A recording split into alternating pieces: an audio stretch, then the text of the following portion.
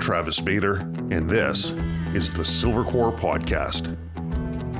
Silvercore has been providing its members with the skills and knowledge necessary to be confident and proficient in the outdoors for over 20 years, and we make it easier for people to deepen their connection to the natural world. If you enjoy the positive and educational content we provide, please let others know by sharing, commenting, and following so that you can join in on everything that Silvercore stands for. If you'd like to learn more about becoming a member of the Silvercore Club and community, visit our website at silvercore.ca.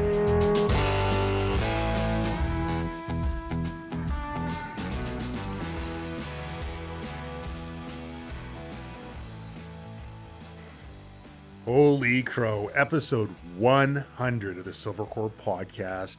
Here we go. So this one's going to be a little bit different. I'm joined by my wife, Tiffany Bader. Welcome. Thank you. And what we did is we reached out to past podcast guests and to the Silvercore Podcast audience and asked if you had any questions or comments. And we're going to be reading them off and answering those questions throughout this episode. I should let you know that in conjunction with this podcast, there's going to be a pretty sweet giveaway. Yep. There's a scope, SAI scope from Armament Technologies. It's going to be given away. You got to pick out some key information from this podcast and look on social media because the social team will have that one all organized. But make sure you pay attention as we go through here for your chance to win a pretty darn sweet scope. Post it on all social media, right? Yeah, it'll be on TikTok, Instagram, Facebook. all this stuff, yeah. Cool. And there's going to be some Silvercore swag in there as well. Excellent. Before we get rolling, I really should say thank you. Thank you very much for everyone who has liked, who has commented, who's subscribed, and who's shared this podcast with their friends or anybody else who they felt would find value from this. The only reason that we are where we are right now, the only reason that we're at episode 100 is because of you. So thank you. So without further ado, why don't I give a quick introduction for you, Tiffany, and you can fill in any blanks if you'd like. Tiffany, we've known each other since we've been teenagers, and because you were always the earner. You're the one who went to school, went to university, have the degrees, working in the fancy office jobs, bringing in the money, which allowed me to learn how to be a businessman and learn how to be an entrepreneur in my early 20s. And mind you didn't stick around in those jobs very long, did you? I was motivated, just, not very patient. You found something else that you had a much more passion for. Exactly. Which was cooking. Yep. And working with food, and ended up working in a number of very high-end restaurants, some prestigious restaurants, and that helped because we could get wholesale food when I was bringing in very little, and the restaurants are paying what restaurants pay.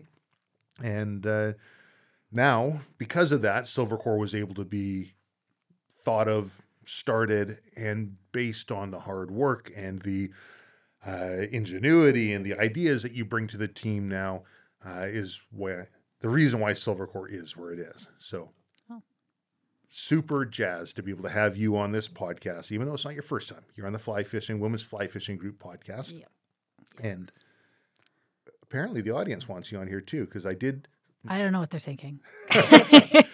Some of these questions I've seen, some you've seen, yep, but we haven't seen them all.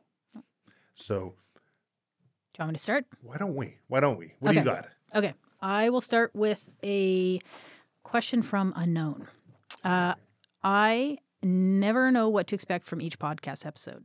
Is that intentional, or did it grow into that? I personally like the unknown. Has it ever backfired? Yes and yes. So yes to both. Is it intentional? 100% it's intentional. The reason it's called the Silvercore Podcast is because it allows me latitude to talk about things other than, let's say, if it was the popular podcast, the Meat Eater podcast. You know exactly what you're getting into. It's going to be talking about something to do with eating meat or around there, right? Yeah. So I call it the Silvercore Podcast. It gives me latitude to talk about whatever it is that's of interest to me that I think will bring value to the audience and bring value to the guest. Has it backfired? Well, there's a couple of episodes that have never aired, and some are because of some recording issues and maybe something else. Wouldn't say backfired, just hasn't always worked out. Mm-hmm. Yeah. Learning experience. Right. And I guess it's like working in the kitchen. Only the perfect food leaves the kitchen, right? Exactly. So if we have something that we don't think is going to be bringing the perfect level of information or entertainment or education to the audience, then we just kind of hold that one in the back burner. And often no fault of the guest at all. Absolutely not. There's been a few that were just technical difficulties and stuff like that, which is a shame. Mm-hmm. All right, I got one here from past Silvercore Podcast guest, episodes 55, 67, 99. You've heard him. It's Seb Lavoie. Nice. And I got his name right this time. Awesome. Yeah. Unlike those French names. unlike episode 55, very first one on, and I butchered your name. I'm sorry, Seb. Yes. Man, Seb, I'm sure he'll be on in future episodes. He brings his A game every single time. Sean Taylor, XJTF2, past podcast guest, he says, Seb is a true leader, and he really is in every sense of the word. He's got his mental health walks that he does every single week, every single Sunday. He's going to school, building some pretty cool things within what he's going to be bringing to everybody else. I'm excited when he's able to finally announce that to everybody. So without further ado, he says, the platform and quality of the podcast is unmatched, but it still seems to be fairly underappreciated in my opinion. Hey, thanks, Seb. What is the plan to grow the audience and bring incredible value to many more folks? It's sort of a catch-22 because just like in business where I don't chase the dollar, I don't chase the likes, I don't chase the audience, I don't chase the size as part of what I'm doing here. But that is one of the measurables. That is a litmus, right, Tiff? Yeah. That's one of the things that people look at and they say, well, where are you ranking on the on listen notes? Where are you ranking on? I tend not to look at these things because you don't want to be disappointed if it's doing poorly. In the same way, you don't want to be taking a whole bunch of pleasure if it's doing well, because then if it does do poorly, it'll have the equal amount of impact on you as it would if it's doing really well. But I guess I'm going to continue to follow the same thing that I've always looked at, and that's to bring in the best quality people with interesting stories who are going to help elevate the audience. And that's it. Yeah. And that's what I'm looking for growth. Now, we do have a very talented team at Silvercore that works behind the scenes and helps coordinate everything. And I'm sure they've got their ideas and plans for how they can see growth happen. But for me, I just want to see a positive community of people who enjoy the outdoors and enjoy being better on a daily basis. I think in the same way that you say that the podcast hasn't been about getting listeners, in the same way that business isn't about chasing the dollar, you haven't strictly monetized the podcast either. And as much as it takes up a lot of your time, which has really been a blessing for you, it's been an amazing outlet for you. I think the fact that you haven't monetized it and you don't have sponsors supporting everything and paying you for doing this podcast, it gives you a heck of a lot more freedom to do what you think is right.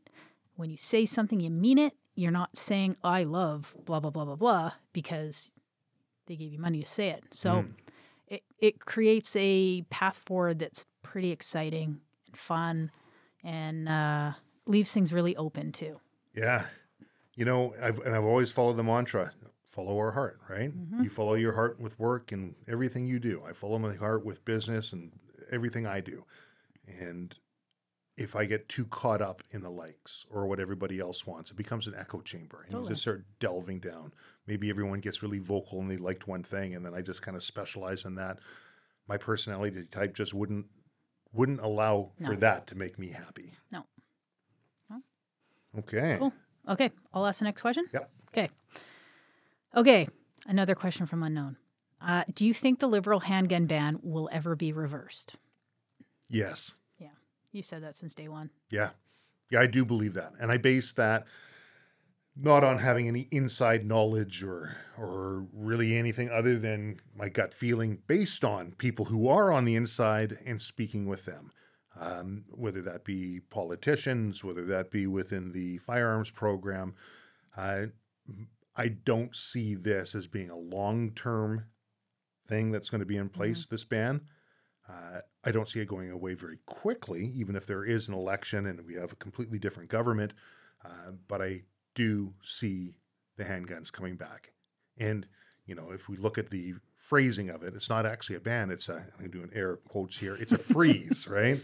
That's much more palatable. Well, if it's frozen, it can thaw. And I do believe that'll happen. Yeah. Yeah, you haven't advertised it from day one, but you've been pretty steadfast on that. Yeah. And if someone asks me, you're also a positive guy, but I think this has been beyond positivity. Yeah, I think to be an entrepreneur, you're always glass half full, right? Yeah, totally. Yep. All right, let's see. Past podcast guest, Jason Budd, episodes 34, 49, 84. Man, Jason, amazing individual. Ex-British Army. I've known him since I've been about, 12 years old? Yeah, a long time. Yeah, long time. Like 70 years now.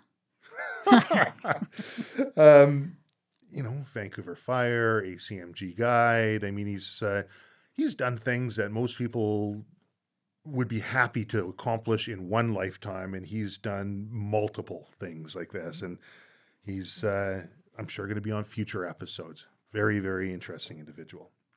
He says, the Silvercore Podcast is very inclusive. Your podcast and your guests are a reflection of that. There are many diverse experiences and stories that appeal to different demographics. What are some of the other areas or interests or guests you might want to explore in 2023, 2024 for your podcast? Jace, I think it's going to be along the same trajectory. If it's going to bring people value, if it's going to be something that will bring insight or education that'll help a person get outdoors, because I find the outdoors to be therapeutic, awesome for mental health, awesome for physical health. And there's a hook that ties into the guest that allows them to do that. I see that as being the major push. That and just constantly striving to find people with unique experiences and unique stories that'll sort of break past the traditional narrative of what an outdoors media outlet or podcast would be. Yep. Or any guests that live in Hawaii, because it'd be cool to go travel there to record it. Yeah. Kimmy, we're talking to you. Kimmy Werner, just putting that out into the universe. Phenomenal free diver. Yeah. Or Matt, pro surfer. Yep. Matt Miola, hunter. Yeah, maybe we'll do a couple there, eh? Yeah. Actually, Jace had more than just that one question. I'm looking at it here now. He talks about you, Tiff. He says, I see you two as a power couple. What makes your relationship function so well? What are your shared hopes and dreams? And what's it like raising kids in 2023 and the challenges, including what it takes to educate them on the outdoors? That's a lot of questions. That's a lot of questions, Jace. Jace, you could just ask us. And really, some of these things that we look at in the questions, they could be a podcast unto themselves. Yeah. So we'll try and be brief about it, but communication. Yeah. That's it. It working together, I know I have friends that are like, I don't know how you work with your husband. Not because they know Travis and they're like, how could you work with him? But it's a lot of time to spend with one person. Mm-hmm. But we communicate really well, and it makes our personal life stronger, our personal relationship much stronger, because we have to communicate well. Mm-hmm. And we've had to learn how to do that and get very good at it. And I think the reason why we've pushed ourselves to do that is because we truly respect and care about each other, and that's just what we've had to do, and it's built our relationship very, very strong, personally and through work. So, yeah, I agree. Raising kids in 2023, hopes and dreams. What are the challenges about educating them on the outdoors? I mean, the obvious challenge would be just all the distractions. Yeah. I mean, there's always going to be distractions, but kids today are facing just an inordinate amount of stress, distractions. I mean, you look at kids' sports. Now, our kids right now are almost 16 and the other one's 14. Young kids, we'd play soccer, we play football, you play baseball, and nobody expects you to be a pro athlete. Now, kid goes into something and they have feeder programs and they have the whole thing mapped out until their pro career, until they crash. That's a heck of a lot of stress and expectation to be putting on a kid. And then all they ever see through social media is all the glorified best moments, and some would argue all the fake moments. Yeah. So one thing would be just moderating social media. Yeah, screens in general. Yeah. They don't bring out the best in anyone, I don't think. Minimize that. And for us as a family, we spend a lot of time outdoors. That's how we spend time. We're not a, Sunday afternoon watching football kind of family. That's never been our thing. So it helps to have those shared experiences and connect with them in the outdoors. Yeah, huge. Yeah. It's how we communicate, right?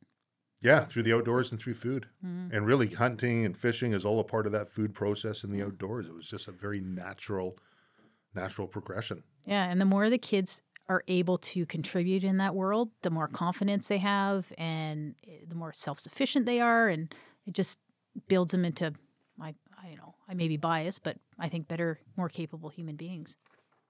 I agree. All right, Jace, I think we got your questions there. Who's next? Okay. Another one from Unknown. Okay. Your presence is shifting online. Can you talk more about that? Yeah, I can actually. So our social media has been something that's been a work in progress for many years, and we finally just bit the bullet and said, we need a team on board that knows what they're doing and can, because it's not a place where I enjoy to spend my time. I mean, I can see it being an addictive place where people can spend so much time trying to build the perfect video, the perfect picture, the perfect message. And if you look at people that are in the marketing world, like Gary Vaynerchuk, he's like, just get it out there, document what's going on. Done is better than perfect. Get it out, get on to the next thing. And so we found people who are very enthusiastic and capable on that front. And you're going to notice a much more diverse sort of display of what Silvercore is about than just traditionally, we're the gun company. We're the gun people. And we've got a goal in mind that will bring firearms, as opposed to making guns the central talking piece, to just an ancillary piece while still promoting it, still having firearms there, but essentially normalizing firearms. Because the second you make firearms object of your interest, it'll attract all the people who love firearms, all the people who hate firearms, and then you're just talking about that. And to my way of thinking, that's pretty crazy. It's sort of like vehicles. Make the vehicle the object of your interest, and you're going to get all the people who love or hate it. Maybe just talk about the journey the vehicle takes you on. And the vehicle is just a part of all of that. And knowing how to use that vehicle properly is going to bring you on more adventures and more journeys and introduce you to other cool people. So we're looking at a different approach. We also have a lot of interests outside of firearms. Mm-hmm. And we found more and more people were asking us, can you show me how to do this? Or, can you take me on a foraging trip? Can you show me some mushrooms, things like that? Mm-hmm. And we realized that we have pretty diverse interests, and a lot of people shared our interests and they wanted to learn more. And I think we realized that we were missing an opportunity by just strictly focusing on the firearm side of things. So bringing in a wider range of people and, just sharing that love of the outdoors. All right. I got the next one here. Brian Niska, episode 33. So Brian was Skeena Bay Lodge, wicked fishing lodge out in the terrace area. Top quality food, top quality destination, top quality fishing. Like, I love that place. It's amazing. And everyone there is just, they love what they do. They're a family, essentially. You see the same people in and out. They work well together. And Brian's a cool guy. I mean, if you listen to episode 33, you'll hear just his passion for what he does. And not even mentioning how he can chuck a fly about oh my God, 8,000 yards. Yeah, I felt pretty privileged being out in the river, getting some Yep. time there with them. That's definitely changed me from a absolute horrible spay caster to a slightly less horrible spay caster. In fact, I would categorize myself under his tutelage as a pretty good spay caster, which disappeared the second he wasn't looking. Yeah, I was a little jealous you got so much one-on-one time with him, but that's okay. The second he disappeared, that kind of, I don't know. So And you came back with so many different cats. Oh, you should try the snake roll. You should try. I'm like, So Brian says, do you have a strategy to increase the number of listeners you're reaching, and especially to get your content in front of new audiences? And yes, that strategy is diversity. Yeah. And that's reaching out to other groups that might not necessarily be in the wheelhouse, but they have some sort of a hook or some sort of even just a toe in that wheelhouse. And that is a strategy to its growth with the end goal of introducing our core values and what we do as a community to a much wider audience. yeah, and including other people and groups that share our same ethos. Mm-hmm. Like, you know, the amount of positive, amazing people that you've met through this podcast blows my mind. Yeah. You know, it's not about money having a conversation with Seb, right? But, Sure. you know, the influence of that after the fact is massive. Everyone who's been on this podcast, I end up learning something new, and I go into it sometimes with a certain expectation, and I leave always on a cloud, right? Mhm. Always up high, Totally. because there's just something magic about sitting face to face with somebody and being able to share some experiences and try and delve a little deeper than we normally do in daily conversation. Mm-hmm. All right. I think you got the next one. Oh, right. Okay.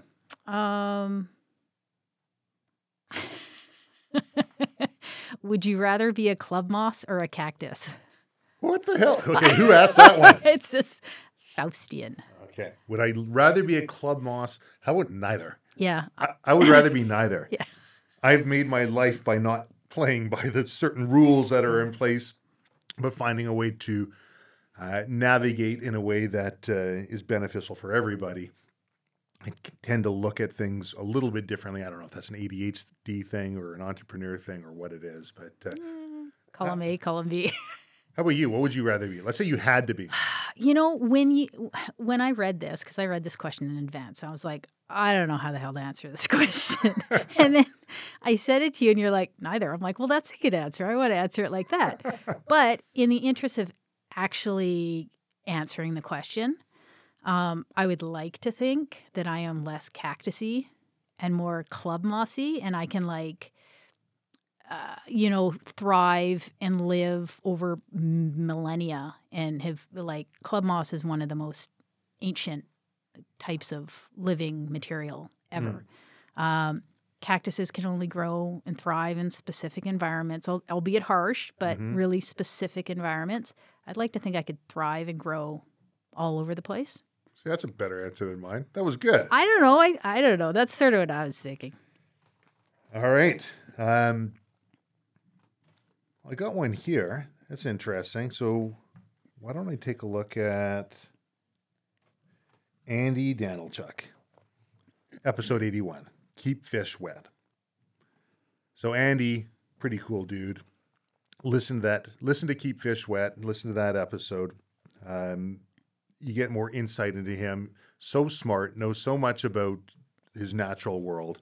Says it seems like Silvercore focuses a lot on risk management, predominantly for hunters and anglers, but there are a lot more people that go into the woods and onto lakes and rivers that could benefit from the tips and techniques to stay safe. Hikers, paddlers, even car campers that start to explore a bit more. Undergraduate, graduate students getting into the field of research, etc. Does Silvercore plan to do more in these spaces? Yes. That's the easy answer. It's yes. 100%. And in fact, I think in the next few weeks here, Andy and I have been talking. We might actually be recording another podcast. Just dealing. He's written papers on mentorship programs in the outdoor community and what that looks like.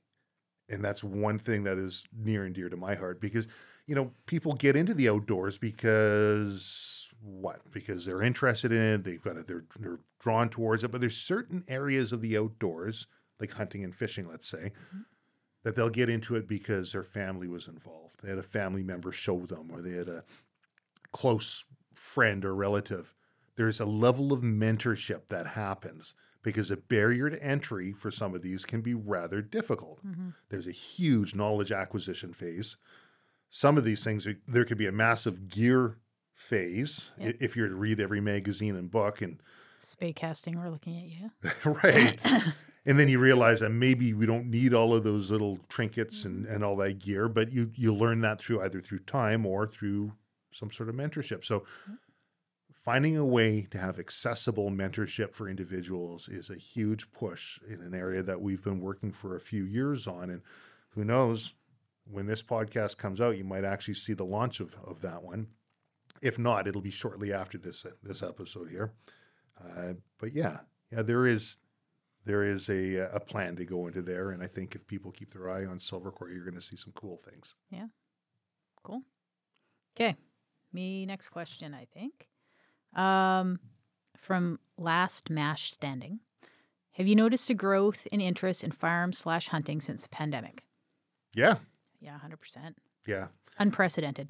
Yeah, absolutely unprecedented. We've known some people who started up businesses during the pandemic based around firearms and hunting, thinking that there's going to be this ongoing trend, and we are seeing that interest level kind of abate a little bit, or perhaps a lot of bit. Like that COVID trend was fueled by fear.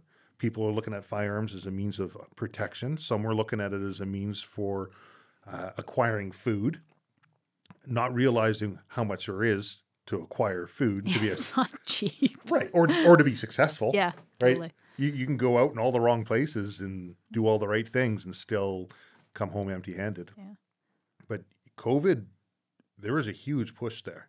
And then, there's that other side to it as well. You lock a person up indoors, that's going to do something to their mental health. Yeah. Food shortages after COVID, government restrictions on fertilizers and all the pushback from the farmers. And I think people are seeing that our food security and the government's ability to take care of millions and millions of people is not quite as secure as we once thought it was. And so people are, it was funny during COVID seeing all the victory gardens in everyone's front yard that have now kind of, some are still doing it, some less so, there's only so much time in the day and you start buying groceries again. But we did see a lot of people start realizing that for real confidence and security for themselves and their family, for their food, they need to take more of an active role in understanding it and participating in securing it themselves. And there's been a push for a very long time to, whether intentional or otherwise, to reduce the perceived level of agency an individual has over themselves. Don't worry, I can go to the store and I can get that. Don't worry, I'll be taken care of by whatever government agency it might be. And when you start to see those structures start to collapse, it really drives to the forefront the idea of knowledge acquisition and that you actually can affect change for yourself in a positive way. And I think that part is sticking with people. Yeah, I think a lot of hunters can relate to the whole, why do you hunt? There's no need to hunt. That's just cruel and unnecessary. Well, during COVID, when people were hoarding like toilet paper, people kind of get a little crazy, and having the confidence to know that if food did run out, you could go out and get some yourself makes you feel pretty good, right? I don't know. Who's up next? Who's up next? Your question. Am I? I thought I just did Danny. No, I just did Last Mash Standing. Okay. Jenny Lee, and I'm sorry, Jenny. I know I've called you Jenny Lee and Jenny Lai, but you have said both of those names to me, so I think I'm kind of forgiven. Episode 19, Jenny, she was chasing Food Club. It's not like you don't know her really super well. Yeah. Sorry, Jenny. Sorry, Jenny. Jenny Lee, Jenny Lai. And Jenny's amazing. She's just the sweetest person. If you check out her, she's got a couple Instagram pages. And Chasing Food Club is one of them, and her personal page. But she's the epitome of jumping out of the plane and building a parachute on the way down type of a person. I love Jenny so much. She's awesome. She says, I just got my, just graduated from the core course, the BC Hunter Education course. I met somebody else on that course who's also quite interested in hunting. I know. Let's do a fly-in hunt for caribou in a remote northern wilderness BC area for our very first hunt. Yep. And not only that, let's be successful on that one.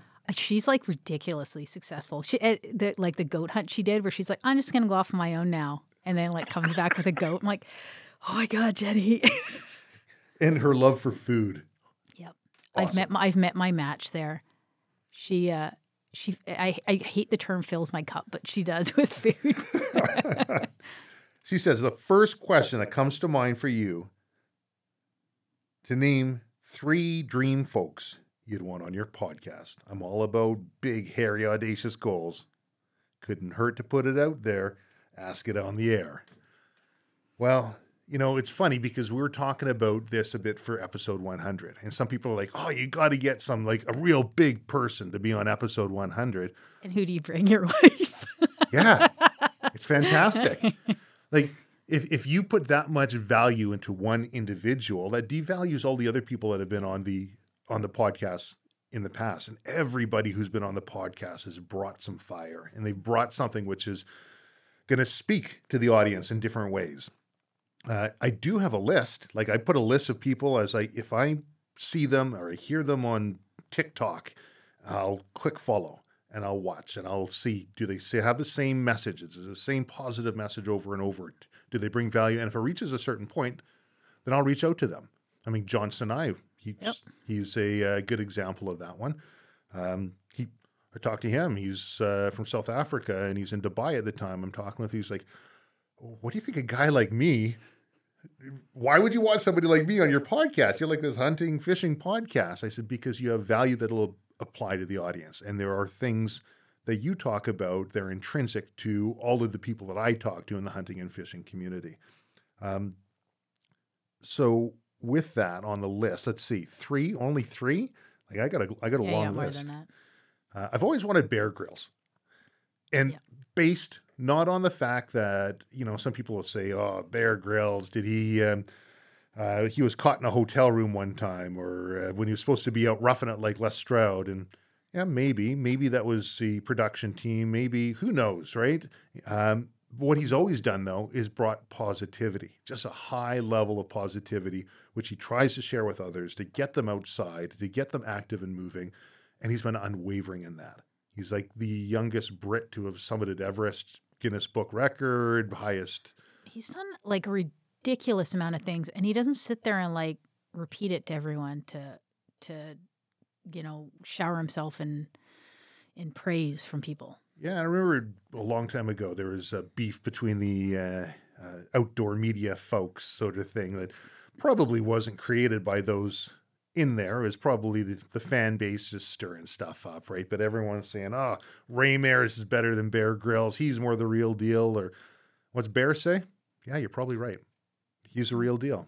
This is what I do, and I'm bringing it forward. And I've always admired that level of drive and positivity. Megan Hine, she's up there as well too. Like just avid outdoors person.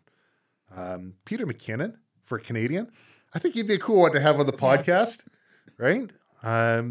He's motivated a lot of people out there to get into photography and videography, and always in a positive way.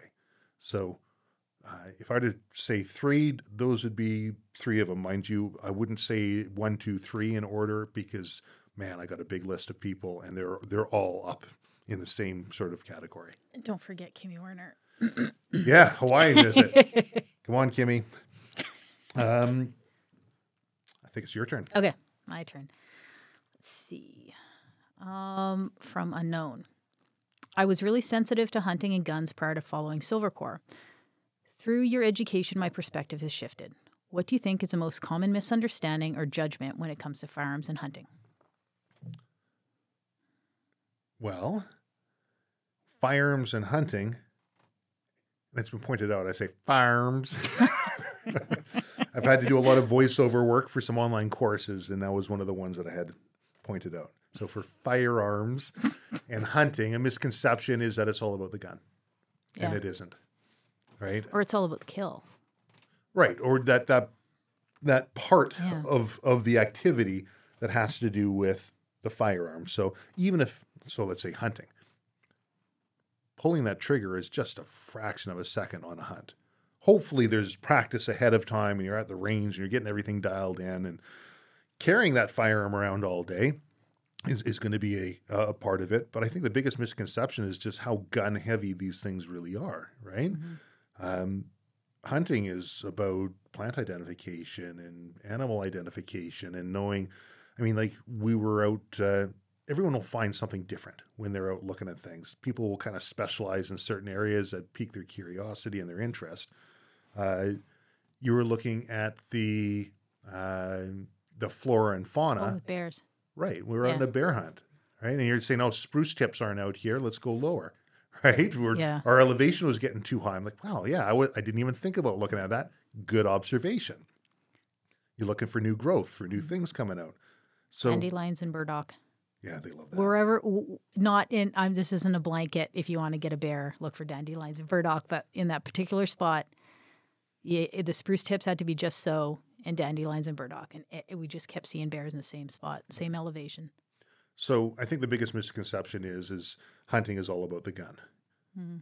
It could be a bow, right?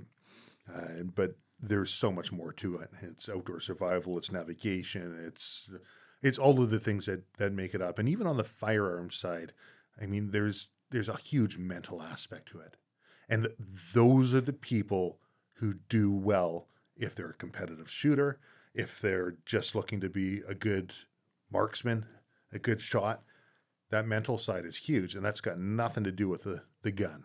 And then there's all the other sides to it. If you want to go long distance with stuff, there's math that can go into it, and there's muscle memory. But I guess that would probably be where I'd say the biggest misconception is. Yeah, I agree. Okay. There you go. We agreed on something. Awesome. That's communication 101.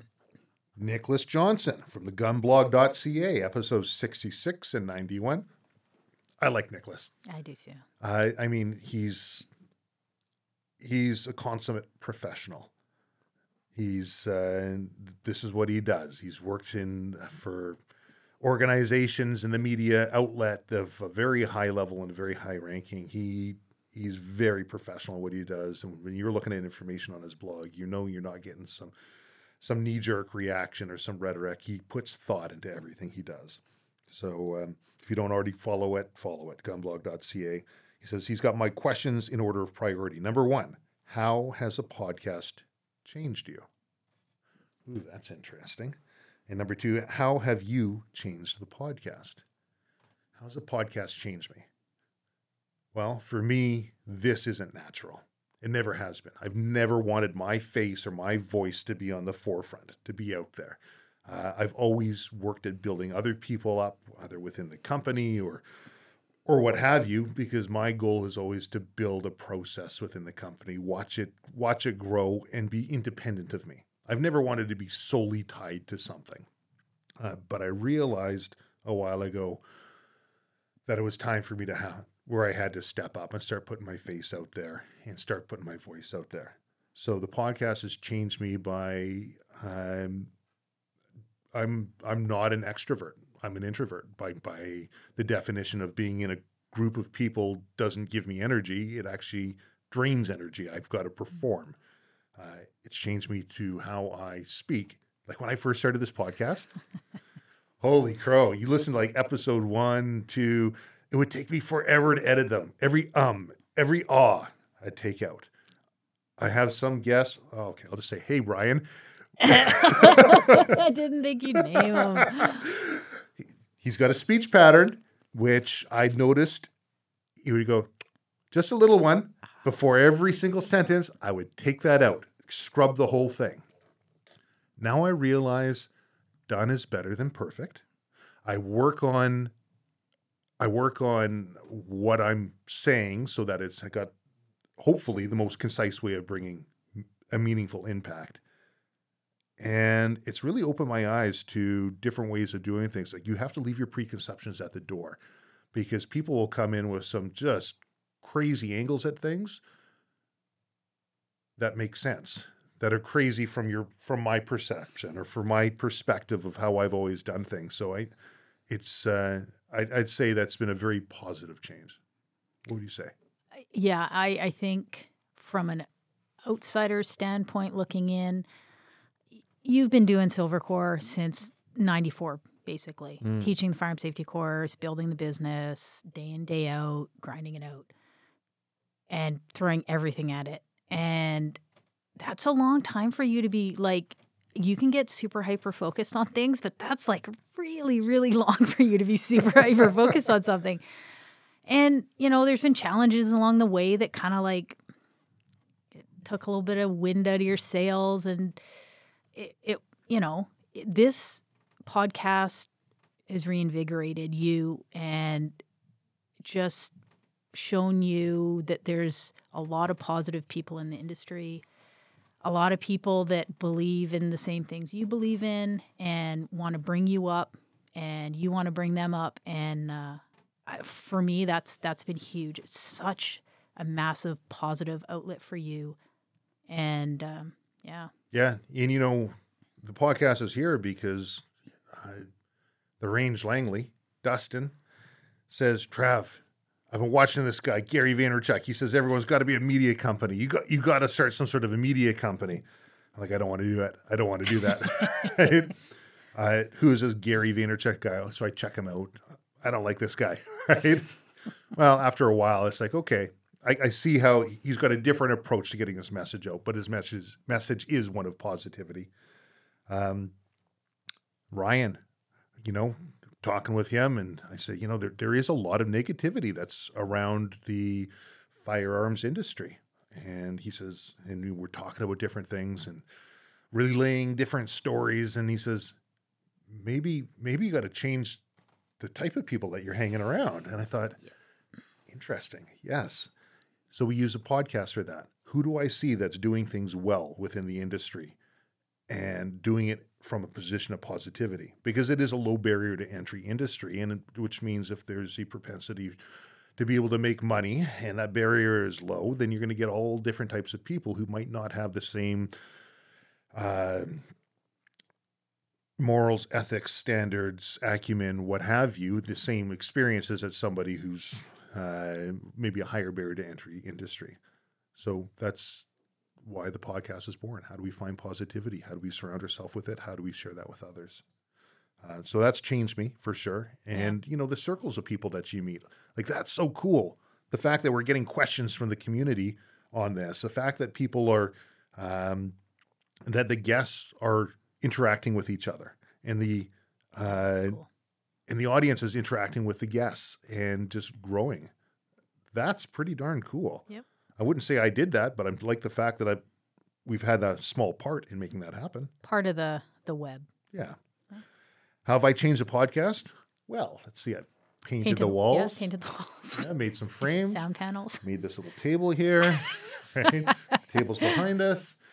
I think you've built some confidence in yourself to push beyond hunting and fishing and firearms. But always in a way that has that tied to it. Totally. I don't know how else to answer how have I changed the podcast. I don't know. But I think it's the direction where we originally started, just talking. Mind you, I always knew from square one that we wanted to branch out further, but knew we needed to get our toe, just dip that toe in the pool and get it, just start. Okay, I think you're up. Okay. Let's see. On the surface, I thought Silvercore was one thing, a gun club. In reality, though, Silvercore offers a lot more. Can you speak to the importance of shaking reputations, good or bad? From Unknown. Got a lot of unknowns here. I wonder if it's all the same unknown. Yeah. On the surface, it was a gun club. That's what they thought. Shaking reputations? Speak to the importance of shaking reputations, good or bad. Yeah, you don't want to get pigeonholed into anything. I know I don't. I mean, the idea of staying in your lane doesn't appeal to me. If there's something that you really enjoy and you want to move towards, like, that lane can be as wide as you want it to be and still encompass whatever is in that lane. The beauty of having your own business. You got it. And having a federal club. I mean, originally it was the Silvercore Gun Club. People probably notice it's not called the Silvercore Gun Club anymore, but it's called the Silvercore Club. Yeah. And there's a reason for that. And we are growing, and it's growing past Canada and throughout North America and beyond. And it still remains the same nonprofit, but with the concept of how do we get people outside and how do we build a positive community? More value. Right. Always adding more value. The Amazon model, as you like to say, right? Right. Give them more. Just what more can you give? Yep. So I think it's important to not, what do they say? If you're not growing, you're dying. Well, I do think that there has to be a level of adaptability. The world's changing. Yep. Things change. Circumstances, politics change. People's priorities tend to change, and you have to be able to roll with that if you want to see what it is that you're doing to survive through it. People who often say, oh, hunting and fishing is a dying activity or firearms are a dying activity. I don't think that necessarily has to be the case. They're just not, maybe the way that they've looked at it in the past might be an antiquated model, but it, just as Shane Mahoney from past podcast guests said, you can get in the river, you can put your hands up, and you can start trying to push the water upstream, and you're never going to win. But if you can find something that's floating down the river and jump on it, you're still in the river and you're helping direct the flow. You can take whatever it is that you're interested in and you're passionate about and use that river in order to reach greater places. Who wants to live or run a business in a world where you feel like you have no ability to make changes or make things better? I mean, that's just like, why would you bother? And throughout the process, I've always done it in the same way. I put the blinders on. I look at what I think is going to be important. If I always asked the same group that we've had along the way, I'd always get the same answers, and you're then stuck in an echo chamber. And so my goal is always to be outside of an echo chamber, because if we're off course, I want to be able to feel that, right? Yep. Your question, I think. Is it up to me now? It is up to you now. Okay. Greg Rensmay, Kyle Stetler of Wild Sheep Society. Awesome organization. They're on Talk is Sheep. Talk is Sheep podcast. If you're into sheep, listen to it. If you aren't into sheep, listen to it. Yeah. If you're just into hunting, outdoors, I mean, they got a fantastic podcast. Very popular. And Wild Sheep Society is doing some pretty cool things for the outdoors in general. That was episode 46 that they were on. Kyle says, great job on the podcast. Keep up the fantastic work. Thank you, Kyle. Greg says, I enjoy the mix of guests you have on it. It's a great variety, and we are striving to do similar with Talk is Sheep. One thing that I look for, and something that is difficult but can pay off, is recording in the field. I don't mean anything specific, but out of the studio so you can feed off your guest's energy from whatever is going on at the time. It's risky, but with risk, there is reward. Just my 2 cents. And he says, congrats on closing in on episode 100. That's a big deal. I look forward to listening to it. So yeah, it is risky to record in the field. And since bringing cameras into this and realizing that not everybody consumes their podcast just through the audio, that they also like to watch the video and putting it up on YouTube, that's a whole new dynamic. Thankfully, though, Canon in Richmond has helped us out with a number of cameras that are pretty top shelf, that have small enough and robust enough that we can take in the field. We did do one strictly on battery power out at the hunting shack, and that was with repeated podcast guest Paul Ballard. And we're talking about flying hunts. Man, that guy's a wealth of knowledge. Yep. And he's got a great podcasting voice. I swear he works Paul. on that. Yes. So that was complete battery power for the cameras, for the lights, for the microphones. Also, Trevor Publicover at ATI. I took a remote kit over there. So I've had a little bit of experience recording remotely. Mind you, we were able to plug in for that. There will be some campfire chats on the podcast, I'm sure, in the future around the campfire. Hopefully we don't destroy all the equipment in the process that everyone's tripping over cords in the dark, but that is some of the goals, to take it out remote in the field. The easiest way would just bring the recorder, but I don't know if I'm going to do it. I'm going to do it right, and I'm going to have everything there. You're also kind of terrible about, I shouldn't say terrible. You're really good about not ruining a good hunting trip or fishing trip. Yeah. You don't want to walk out of your waders and sit on the side of a river when you could be trying to catch a steelhead, right? Yeah. Case in point, we've had the gear out on a number of different trips, and it stayed packed because so many times. Having too much fun. I'd rather live in the moment. Totally. But if I can plan something specifically that we're going to do, we're going to do that. Yeah. Okay, my question now, I guess. Yeah. Okay. Can you speak to being in business with your wife? Would love to hear both sides. How you've structured a successful business together and seem to still I love this. Seem to still get along. This damn unknown. Being in business with your wife, it's just, one thing I would tell everybody is don't get into business with friends or family. Yeah. Mind you, sometimes it happens. Yeah. So luckily, we spend enough time together to really ensure that we are the type of people that are compatible, that we want to be with each other, and we are always open to reasonable persuasion, even if we feel that our thoughts are 100% bang on and there could be no other right way. We'll hear the other person out, and we'll listen to their perception and their perspective, and oftentimes that process will either convince me that perhaps I was wrong, or through the process, convince you that, wait a minute, as I'm going through this and saying it out loud, maybe there's a couple of points within not wrong, but just less than lucky you didn't say wrong. Wrong. Yeah, that wrong. And every single morning we'll get up and we'll talk. Yeah. Okay, what are the plans? What are we doing with the family, the kids? What's a week looking like? What's a day looking like? What are we looking like for business?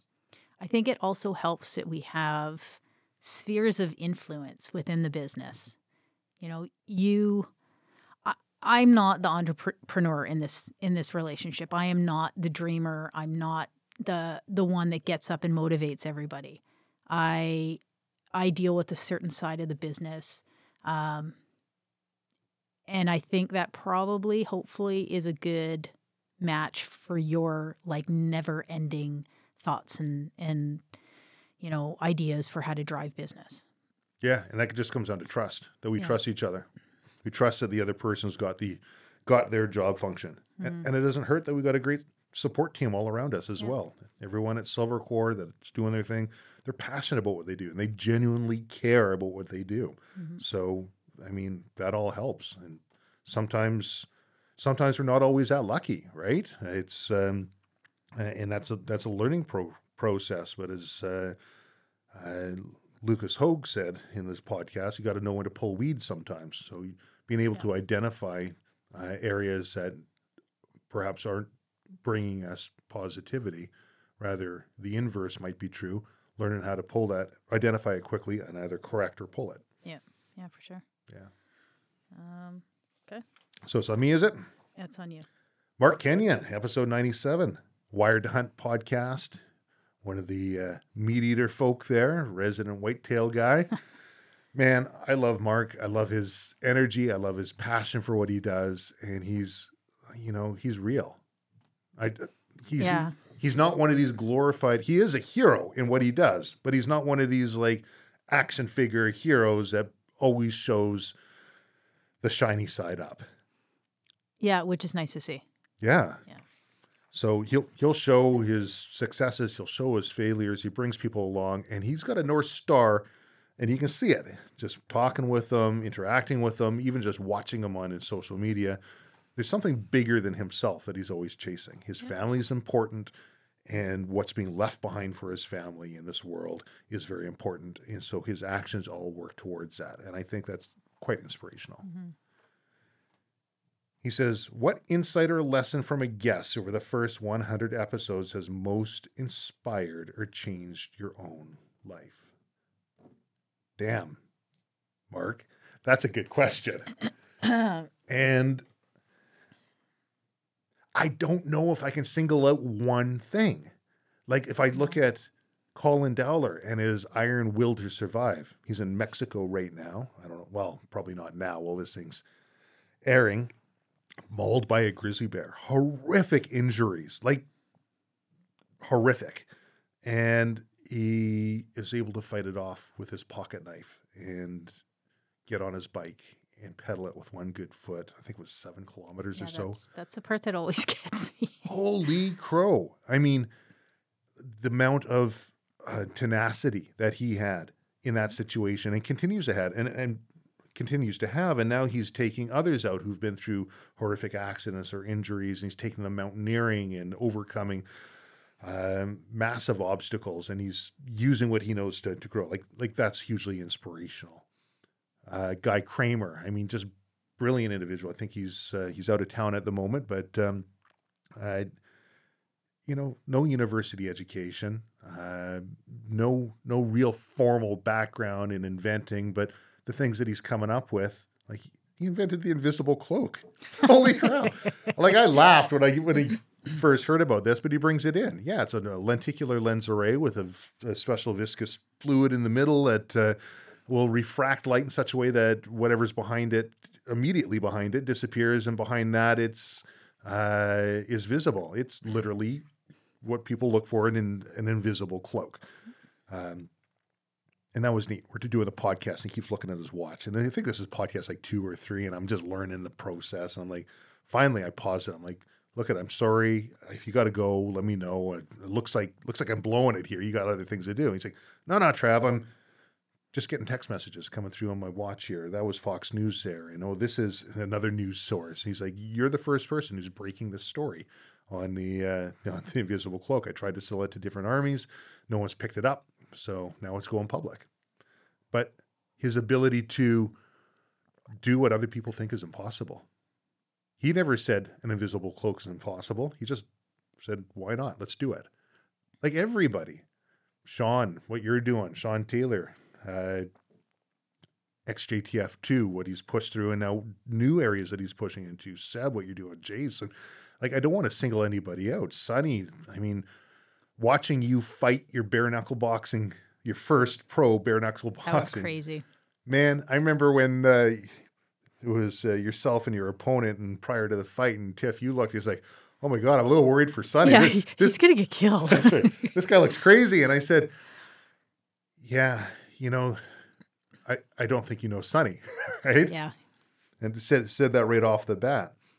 Even the announcers, as he's going in, they're like, he looks like he belongs in the office, right? Look at this pretty boy coming in. They changed their tune pretty quickly, though. They sure did. And all of our guests have been people who have said, why not? I want to push a little bit further.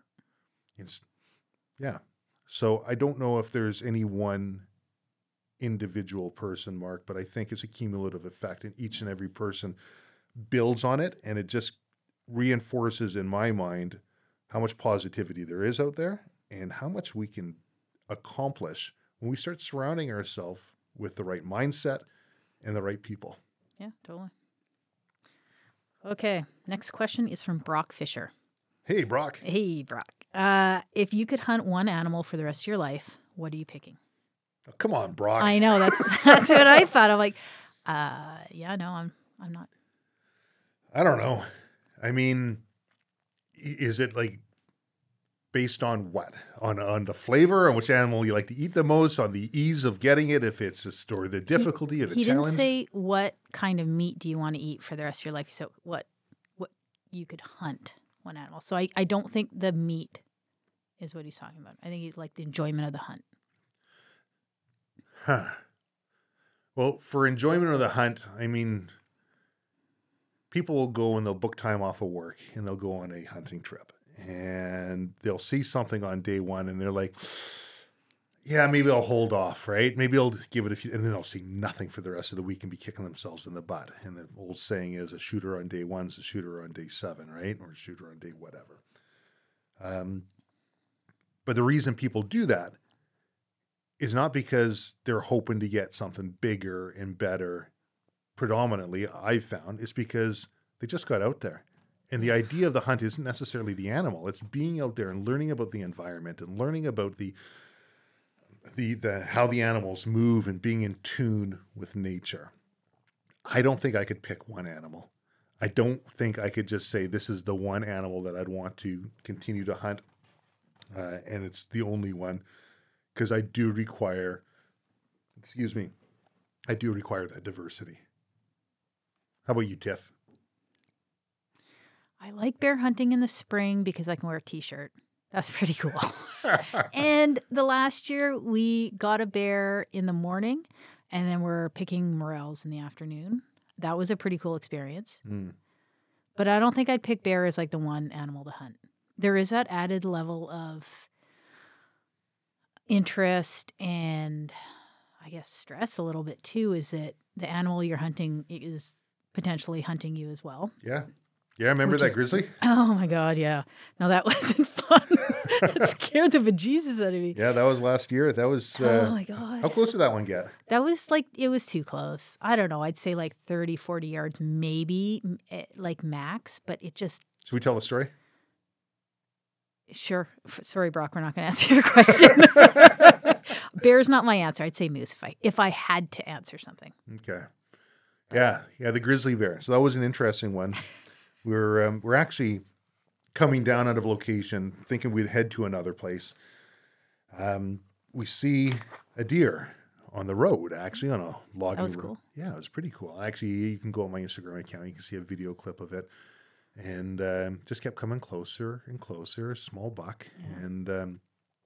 And I've got a little doe call, and I was like, I'll give it a little call. It kind of comes in. Give it a call. It kind of comes in closer. Like, this is pretty cool. I mean, deer weren't open, but I kept hearing a sound off in the distance.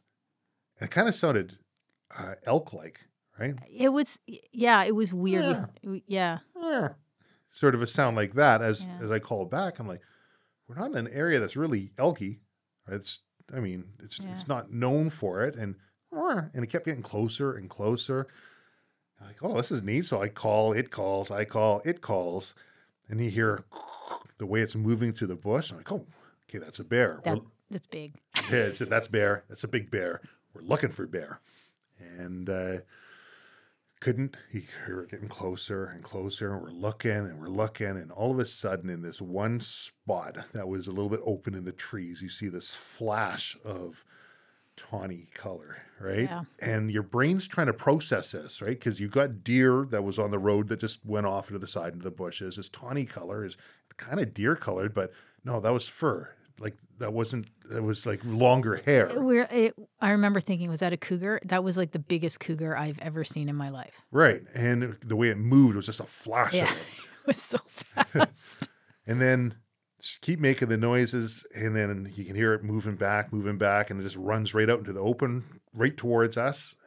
Big old grizzly bear. Yep. So, yeah, it does have that added, what you're hunting can hunt you. And, of course, we can't hunt grizzly bear here in BC, but that was an interesting experience. Yeah. It was, I was shaking for a while.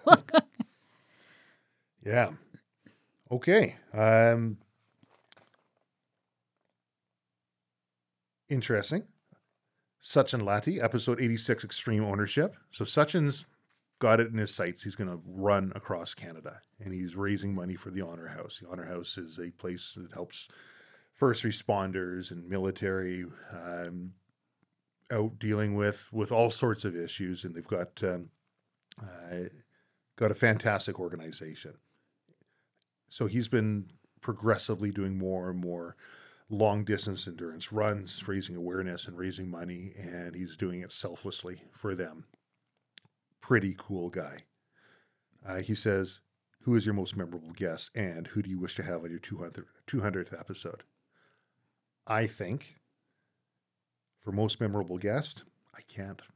It's like saying, who's your favorite child? And honestly, I don't have a favorite child, right? Who's your favorite guest? I can tell you who my worst. I'm just kidding. I was like, don't do that. Yes. One right now. Who do you wish to have on your 200th episode? Well, I think I'm sitting across from the person I'd like to have on the 200th episode. Nice. Thank you. There we go. Here we go. Okay. My favorite Instagram handle, Mr. Meat Shower. Yes. Asks, Silvercore provides so much for the gun community. What's next up on the list? Well, watch the website. Yeah. So hopefully launch day is going to coincide with this. Yeah. There might be some delays. I mean, we are almost a year delayed from the last launch date. So I'm putting it within the reasonable realm of expectation that there could be delays. That being said, we're pretty damn close. Yeah. So what's next? It's going to be something that's going to be bringing value to all of our members and hopefully growing the community, hunting, fishing, outdoors, firearms, hiking, camping, the outdoors community into a much larger thing than what it currently is. And with Travis, you never really know what's going to happen next either. Yeah. We might open up like, I don't know, like a pitch and putt or something. Half the time, I don't know what's coming next until I do it. Pretty much. As long as it's fun. So, Al Arsenal, retired Vancouver Police, episode 83, Street Proof Your Martial Art. Bit of a legend in his industry. Very cool guy. Always fun talking with you, Al. Kudos to your good work. You're a great interviewer who places guests at ease. Many people are uncomfortable being filmed or interviewed. You have the ability to draw out the best in them. Keep it up, Al. Huh. Well, thanks, Al. I actually didn't read that ahead of time. I thought there was a question coming. Thanks, Al. I appreciate that. Okay. Tiff, up to you. Okay. How do you stay focused and organized with This is a question by Tiffany Bader. How do you stay focused and organized with ADHD when your biz has many branches? Was that your question? No, it's not. I didn't write any of these. I don't know who wrote that. It says unknown. It doesn't have anything, actually. You know, some people will journal. I just use the Notes app and the calendar app, and I write things down.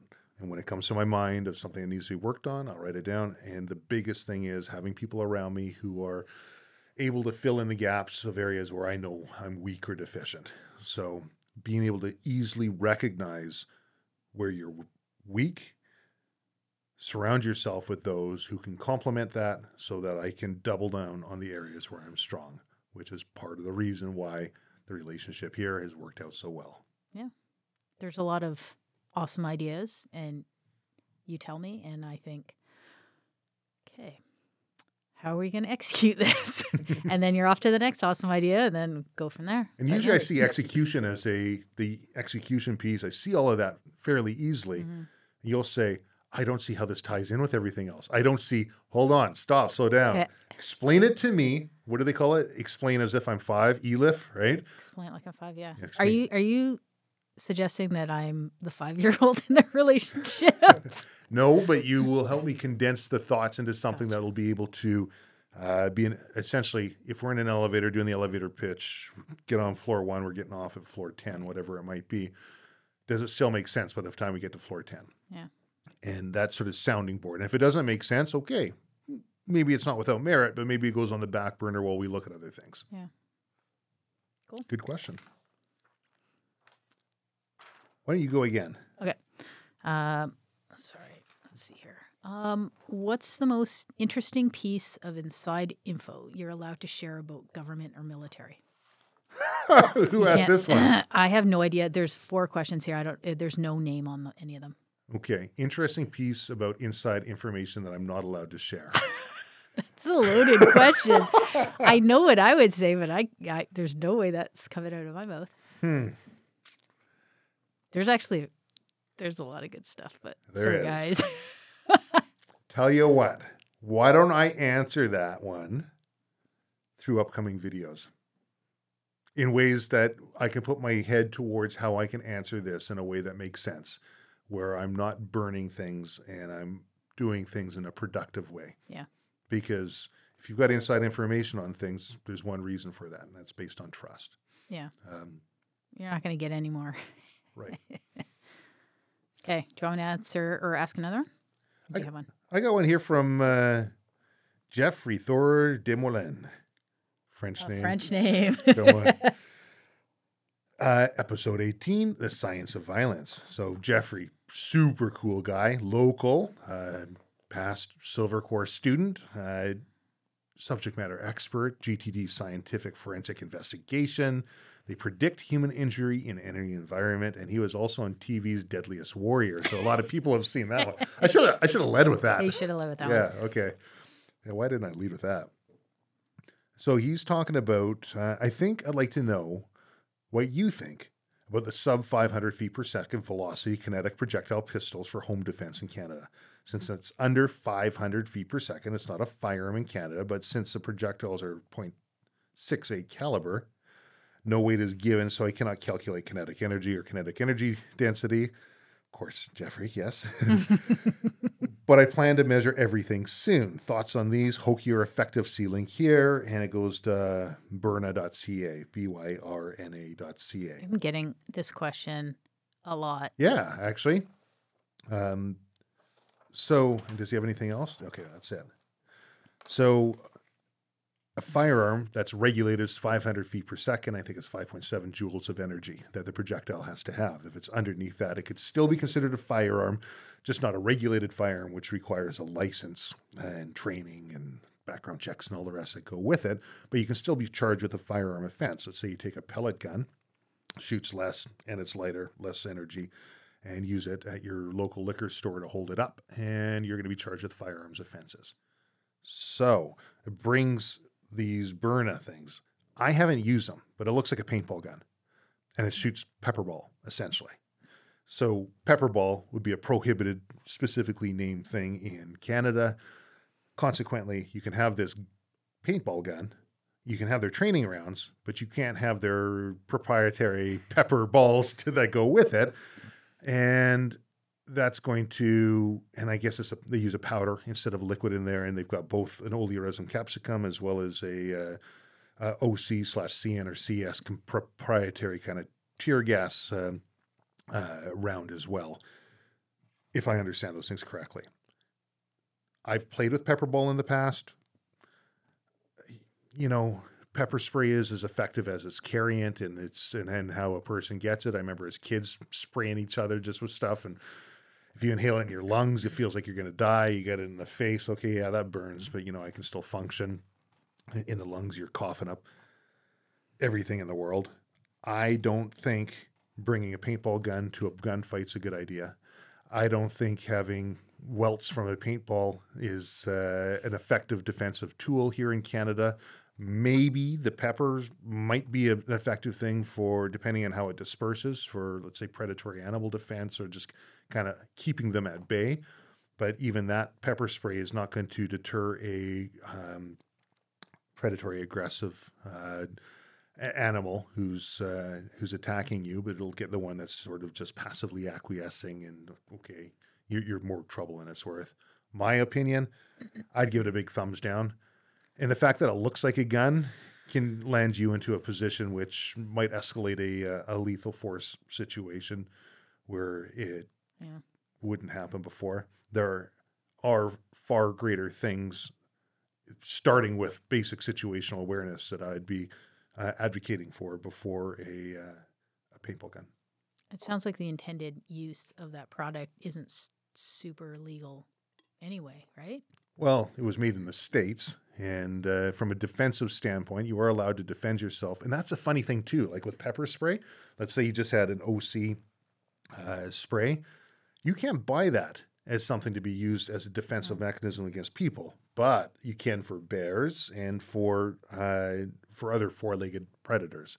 If you happen to use that on a person, I mean, then there's a whole legal thing that maybe Ian Runkle could opine on much better than myself, not being a legal expert. But that's essentially my 2 bits on there. Yeah. Okay, next question. Let's see here. Sorry, I've lost my spot. How do you balance raising kids in a digital age, but instilling the importance of the outdoors? I think we talked about that. Yeah. Who asked that one? No name on these ones. Okay, done. If you had a name, I'd put some more insight into that. Yeah, sorry, no name. What's something you've never gotten used to while hunting, or something that took time for you to overcome? Why don't you answer that one? Because I think I already know your answer. My answer is going to be very different from yours. Yeah. So for any of you that don't know, I did not grow up outdoors in the same way that Travis did. So as a for example story, Travis and I and another person went on a hike one time into his family's cabin. Yeah. And Travis was being nice and let his friend lead us in there. Middle of the night. And his friend got us lost. And it was one of the most terrifying nights of my life up to that point, because the thought of sleeping outside with no tent, no idea where I had no idea where we are, and just getting in my sleeping bag. And I cinched that thing up over my head like that was going to protect me from any sort of animal attack or something. But I was not comfortable outside. So that's taken me some time. And actually, to tie in a past podcast guest, Nikki, and what she talked about, I've actually started doing something similar, and man, that works like a hot damn. What's that? The sort of introduction to yourself to the outdoors. Right. It's when she said it, I'm like, well, that sounds kind of silly. But then I started thinking about it. I'm like, no, that's a really good idea. Started doing it. I've noticed. And just so people know what that means. Yeah, sorry, I'm totally not explaining it. You might be able to explain it better. So she was taught this, and she thought it was hokey as well, until she started doing it. Yeah. She goes out, and you're coming from a city environment, and you go out into the outdoors, and you say, "Hello, forest. It's me, Travis." Right? Yeah. And you introduce yourself, and you go, and she says, all those little brown birds that start chirping you, all the little chipmunks that are chirping away, all the animals that are scurrying away, because you're bringing this energy in with you, which isn't congruent with the environment that you're currently in. And one step to helping you get on the same energy level as where you're moving to is to just introduce yourself, slow down, sit, observe, and you just the animals start ignoring you. You're just something extra in there that they don't see as a threat. Yeah. So I think that's what you're... Yeah, and I've started doing it when I go for a hike on my own, when we go hunting, like every single time. First thing I do when I get out there is I do that, and it's a massive, massive difference in how I don't get nervous. I enjoy being outside so much more. I notice, like you said, with the animals, so many more interactions with animals. I feel like I'm just part of the system instead of being a terrified observer. Isn't it funny how there's that sort of crazy mental wavelength? People would think, well, that's a little hooey, that's a little hokey. Yeah. It's a reason why the Silvercore Podcast expands past just the how-to, but we talk about these sort of things. You know, it might not be for everybody, but I think there's something to it. Yeah. So the thing that I've never gotten used to while hunting, I don't know what I'd say about never gotten used to. Actually, I'm surprised how used to so much of the process of all the little steps of hunting it's just clicked. Yeah. I love it. I like the whole process. I love it. Yeah. And I don't know how to answer that question because there's nothing that I can think of that I've never gotten used to. The cold maybe in the mornings. That even sucks that. I just still struggle. I just know that's part of the process, right? And I'm used to it, and I know it ahead of time, and I enjoy it. I mean, that's that type 2 fun. I might not enjoy it in the moment, but it's temporary.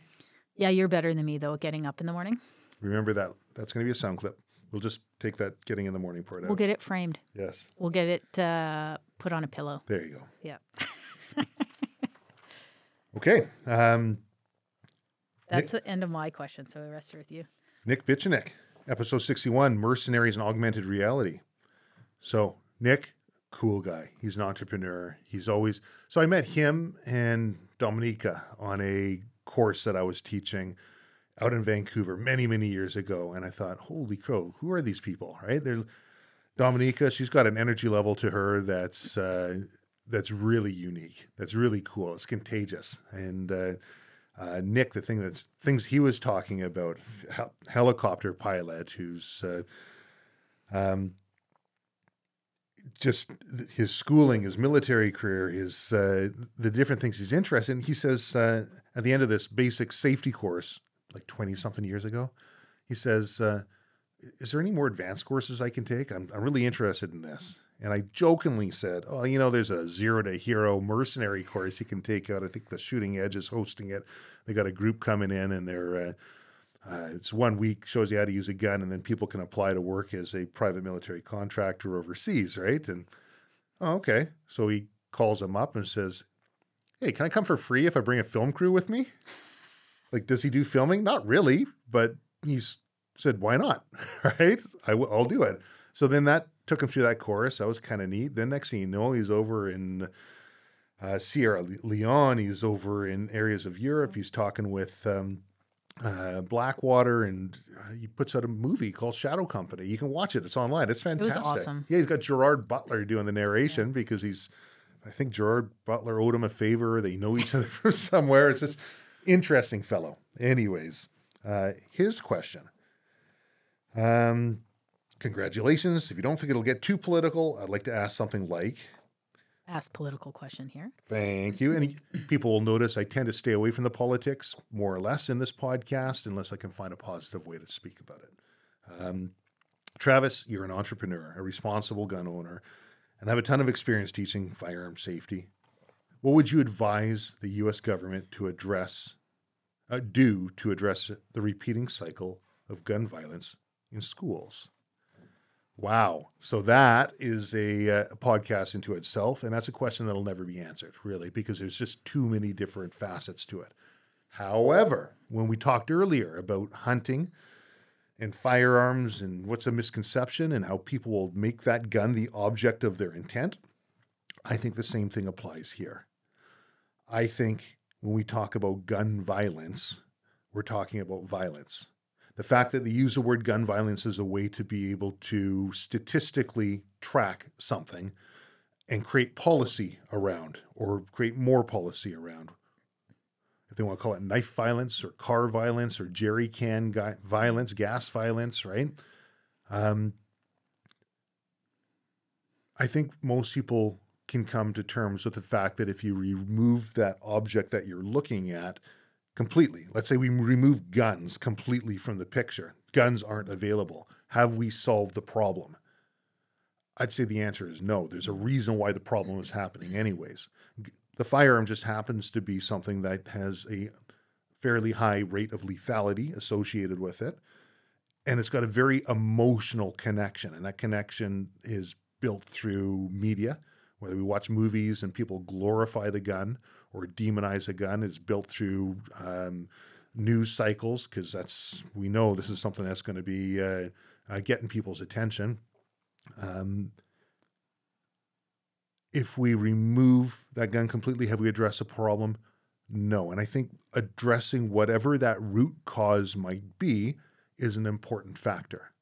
I personally don't believe that everybody has a God-given right to own a firearm, because some people might be just terrible at life. The best predictor of future performance is past performance. And if they have a past performance history of not being a responsible individual, of having violence issues, mental health issues, what have you, I think there should be checks and balances in there. And I think there should be a conversation that's had and accepted, and being able to work further towards whatever that root cause might be. And if that be in schools, quick and easy, being able to call things out and say, look, it looks like you're having problems. Let's address it. Let's have a process to be able to take you through. There's a Dr. Bruce Alexander. I think he's in North Vancouver. I'd like to have him on. Guy? Yeah, I'd like to have him on the podcast at some point. Haven't reached out to him, but he popularizes theory, and it was to do with drugs. And they would take a rat and they'd put it into a cage, and they give him 2 water bottles, one with water, one laced with opiates or some other narcotic. And they find that this rat, by and large, over and over again, would choose the drug-laced water over the regular water become addicted and die. And they use that as a means to say, look at how bad drugs are. And this Bruce Alexander guy says, well, hold on a second. How would you act if you're put into a cage and you had access to nothing and all you're given these 2 water bottles? What a depressing life you would have. What do you have to live for? Like, why wouldn't you want to overstimulate yourself in these different ways that would eventually lead to this negative outcome? What if we made a rat park? What if we gave them all other rats to play with and toys and food and all this stuff that they can have in this great park? And he found that by and large, the rats avoided the drug-laced water and they went to the normal water bottle. Some apparently, in his words, would still like to party, but they wouldn't abuse it to the point of death. Yeah. Now, the repeatability of his studies has, from what I understand, come into question because it's not 100% and all the rest. But what he did do is he opened up the conversation about harm reduction. Yeah. And he really helped drive that one home. Why are we looking at demonizing? They say, let's get rid of all the drugs and we won't have drugs anymore. That's weird. Right. We'll throw them in jail. Well, the easiest place for these guys to get drugs was in jail. Yeah. So if that's not working, if what we've done in the past has led us to where we are now, what's to make us think that doubling down on that is going to make it better? Blaming the guns is easy, right? I think the States is winning at like a lot of stuff, but I think they really need to take a good hard look at a lot of things within their culture and their their systems of education and it's a hot mess. It's so bad. And without looking at all those things and looking at why families are falling apart and why their education system's so terrible and why people feel like they don't have any other option than to take a firearm out and shoot a bunch of people, I think unless they address those root issues, it just, I mean, how do you explain how a kid goes out and kills a bunch of their peers, right? That's not an easy question. Dave Grossman, past podcast guest, he wrote the book on killing, on combat, on hunting is another one. And he points to the disassociation between how death has become a closed door activity. Yeah. And where it used to be, people would see the animals and they understood the circle of life. That's all behind closed doors. Open caskets and the rest tend to be cremations and behind closed doors. And there's a disassociation. And he's a learned individual, although some of his thoughts have come under criticism as well. I think he raises some very valid points. But I would say, Mother Teresa, not often quoted, but says, if you want to change the world, go home and love your family. Yeah. And I think that core value is something that creates community, mm-hmm. which helps mitigate the end result. There is no ultimate answer here. And Nick, this is kind of it's an excellent question. And I'd love to talk with you about this on the podcast because you're damn smart. So I'd love to hear your take on it. So we move on? Sure. Okay. You've got no more? I don't have any more, no. I thought you had one from Dave Kataris in there. Maybe I do. Yeah. I thought these, sorry. I think some of these are repeated, so let me just double check. Yeah, sorry. I have a bunch more questions. Some of these are done. Okay, Dave, you're coming up apparently. Oh yeah, Dave Kataris. Talk about how to find answers for new PAL holders, like what programs or classes are available, where to go to find answers. New people are so confused about what to do, and most of the time they make the wrong decision because they listen to their 80-year-old uncle for advice. There's a bunch of questions in here. Does he have should we address them individually? Well, maybe just start with how to find answers for new PAL holders. Silvercore.ca. Yeah, call Lisa. Yeah, there you go. That's an easy one. I mean, then they got the Firearms program. Yeah. But the questions are going to change. Club members, Silvercore Club, that's what it's all about. Phone us up. If we don't have the answer, I'm sure we will be able to put you in touch with an expert who does. And we have a fantastic, incredibly detailed and valuable blog through the website that has so much information, YouTube videos that have a bunch of stuff. If you have ideas on things that you just don't know, or if there's things that you and your friends did your pal and you want to know something, let us know. And we can do a new blog or do a video. And yeah. But that's one of the huge benefits of the Silvercore Club. A lot of people take advantage of that. It's just at your fingertips. People would say, oh, I'm looking for a lawyer. Do you know one that's a firearms lawyer, right? Yeah, actually, we do know some, right? I'm looking for, I want to get into this sport. Who would I talk to? Well, that's easy. Go over here. We've dealt with them. They've been good. So I got this legal question. Okay, go talk to a lawyer, firearms program. We can tell you what we've known and seen as a general consensus, but we can't give legal advice. That's one caveat. Typically, the legal advice questions that come into the office, we're not able to do a whole heck of a lot for. But we can tell you what the general consensus is, but we can't give. Okay. Let's see what else from Dave. Dave has a couple more. Can you do more personal stories about your trips? Share more poems like you did on the last podcast? That was cool. I play the part about the podcast over and over again. So personal parts about trips? Absolutely. That's one thing that I've noticed, and I think we've already shared one story without looking to getting too late on this one, about the on a bear hunt, about the grizzly bear. That was a good learning experience too. But that's one thing I realized was, it took me a while anyways, the audience and the guests. Number one, audience and guests. What value are they bringing? How can we bring that out? How can I bring value to the guest? Well, there is a staple in all of these, and that's me. And I do come from a very, I guess, shy personality type, more introverted, not wanting to share personal details or personal things. And I realize that's one part that has been lacking. And I have, moving forward in the next 100 episodes, we'll be sharing select things within my comfort, pushing my comfort zone, always knowing that, you know, if it brings value, if I feel that there's going to be something in there that brings value, and that's it. Yeah. You're not showing pictures from our family vacations and stuff like that, but. Yeah, let's get out the carousel. Yeah, totally. So you asked about poems? Yeah, he asked about a poem. He wants you to read a poem. Okay. This one's dedicated to you, Dave. This is for you, Dave. So some poems I have memorized, and I have a number. This one I don't, so I'll read it for you, Dave. Okay. It's called Roll the Dice by Charles Bukowski. If you're going to try, go all the way. Otherwise, don't even start. If you're going to try, go all the way. This could mean losing girlfriends, wives, relatives, jobs, and maybe your mind. Go all the way. It could mean not eating for 3 or 4 days. It could mean freezing on a park bench. Could mean jail. Could mean derision, mockery, isolation. Isolation is the gift.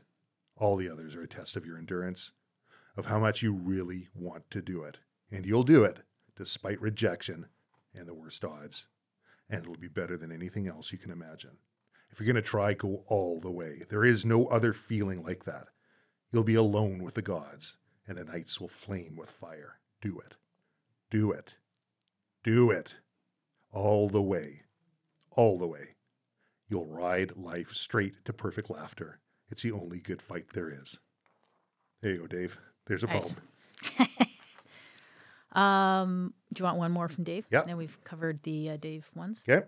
Okay. This is my favorite question of all of them, the entire podcast. It's not even a question. It's just a statement from Dave. Do an interview with your wife. That'd be super cool. Yeah. Okay, Dave. There you go, Dave. This one's for you. Yeah. Love it. Thanks for those. Okay. Do you have any more? I do. I'm just kind of moving them out of order here a little bit. Okay. We have Trevor Publicover, episode 90, ATI, Tangent Theta, SAI, Tenebrex, the Rolls Royce of rifle scopes is the episode name. And he says, super cool dude. Yeah, amazing guy. Yeah. Honestly, the whole group over there is amazing. I love them. Yeah, flew over there from Vancouver over to Nova Scotia, not knowing what to expect when I got over there. Met this awesome guy. smart, insightful, picked me up at the airport. Wasn't expecting that. I figured I'd be taking a cab or something. Go out for dinner, get the full tour of the facilities, meet all the people that work there. I mean, it's like a family. That whole place, everybody that works there, you can tell, genuinely cares. Mm-hmm. And head out to the range, did some shooting, tried out some of the products. I can say, without a question of a doubt, they make phenomenal rifle scopes. And that's backed up not just by my own anecdotal experience, but Ilya Koshkin, past podcast guest, the Dark Lord of Optics, and his observations, being able to quantifiably measure these scopes based on all the other top tier ones. Anyways, Trevor says, hey, Silvercore, congrats on hitting 100 shows. Your commitment to providing high quality information and training on such a wide variety of topics is invaluable. Keep up the great work. We look forward to the next 100 shows. Question: do you have any special plans or celebrations in mind for your 100th episode? And how do you plan to mark this milestone? In addition, any plans for Silvercore to expand and open the East Coast division? Well, yes, and yes, I guess would be the answers to those, Trevor. Special plans for celebrations. That's one thing I've always been poor at. I think we've both been poor at that, Tiff? Yeah. We'll work really hard. We'll set our sights on a goal, and even before reaching that goal, once we know it's in sight and we're getting there, we've got another goal. Yeah. And we're looking at the next one and the next one. And the ability to stop, regroup, and celebrate those wins is intrinsically important, I think, to one's mental well-being and psyche. Yeah. So we'll be celebrating this with the family. Yep. We're going to be celebrating it with the staff. And there's also, there's going to be a little bit of a giveaway of a pretty damn good scope. So I figure this is a good place to interject that one for everyone who's been listening from the beginning here. Mm-hmm. And I would say follow the social media, because the social team is going to have all the details on that one sorted out. But it's going to involve, you're going to have to follow ATI. That's Armament Tech. So make sure there's a follow for them, a follow for Silvercore. And in order for us to be able to track that, use the hashtag Silvercore Podcast 100. So Silvercore Podcast 100. And we'll be able to track that one. I think that's a pretty good way to help celebrate the 100th episode. Yep, I think so. And Lobster Fest. I think a Lobster Fest is in order. So when we went over there, I was like, man, I'm in Nova Scotia. I'm going to have lobster, right? You can't go to Nova Scotia and not have lobster. And so had some, and I was reassured that was, although I thought it was fantastic, that's a very poor showing for what lobster is in Nova Scotia. They said, come on back in June. We'll show you proper lobster. Yep. So we're going to do that. Going to have to do that one. And as for expanding and opening the East Coast division, I'd say watch the launch of what we're doing here. Hopefully it's coinciding with this episode here, but you're going to see what that's looking like. Trevor, thank you so much. Amazing fellow. Love the question here. Okay. We're almost done with questions, actually. Next one is from Agron. And I'm sorry, Agron. It's Agron.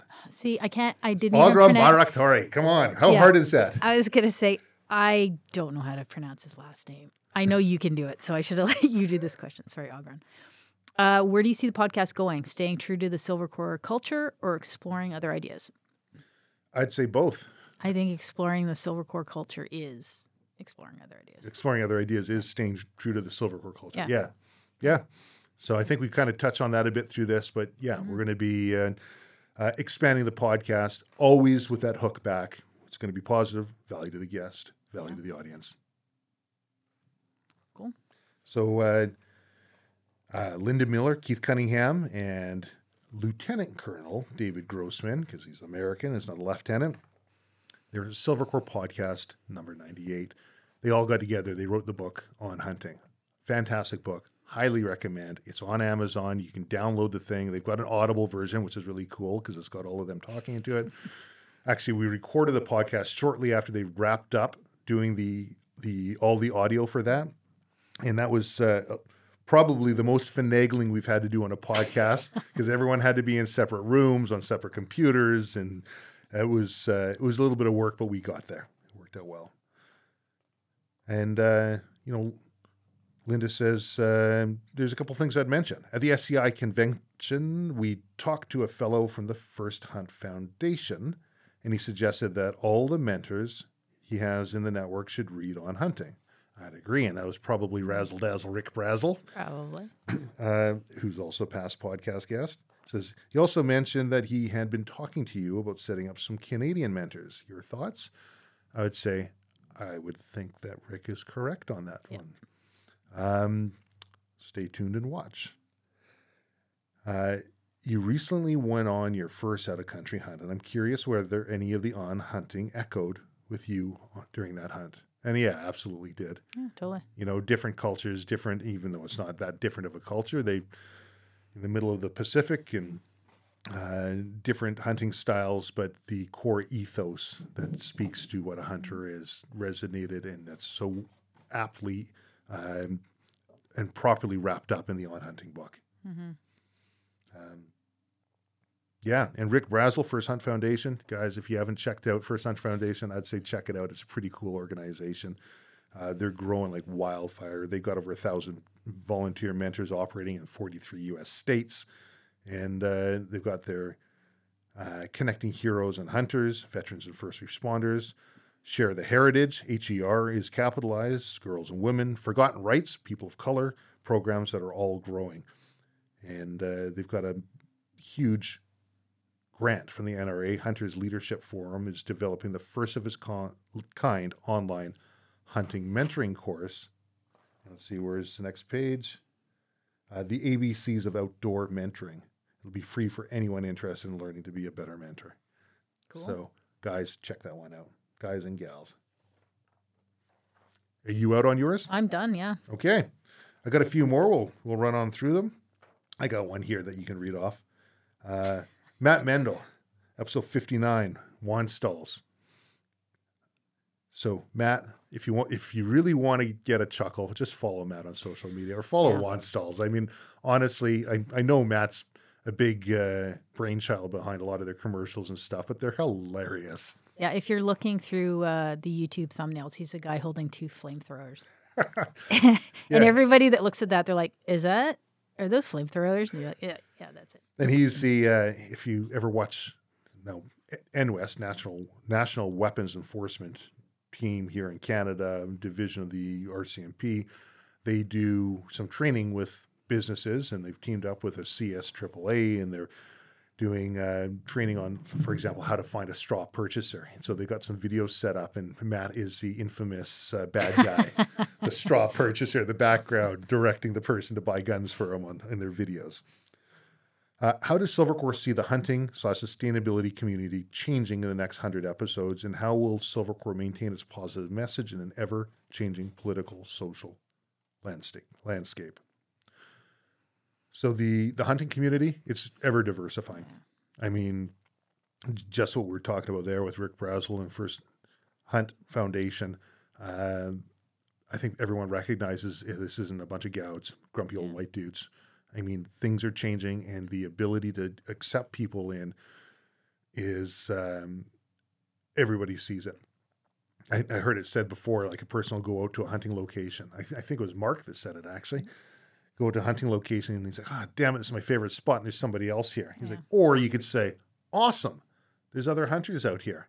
This is great, right? There's my fellow kind out here. Yeah. I'll have a chat with them. We'll talk about different areas. Maybe we can learn about things, and I'll hunt this area, they'll hunt that area. Mm-hmm. It's all a perception, right? And I think that's the biggest thing that people are learning, and how it's changing. New people are getting into hunting, might not hunt the way that you do, but they're hunting. Yeah. And if you invite them into the community, they can learn the social norms associated with it. And you just might learn something as well, too. Yeah. I think the second part of the question, too, is how do we stay positive in an ever-changing climate? It's simple. It's like change isn't a bad thing. Change is good. Yeah. Change is exciting. Yeah. And And if it is, you do see negativity out there and people are feeling challenged or having a hard time, then it's just such an awesome opportunity for us to be an outlet of positivity. Yeah.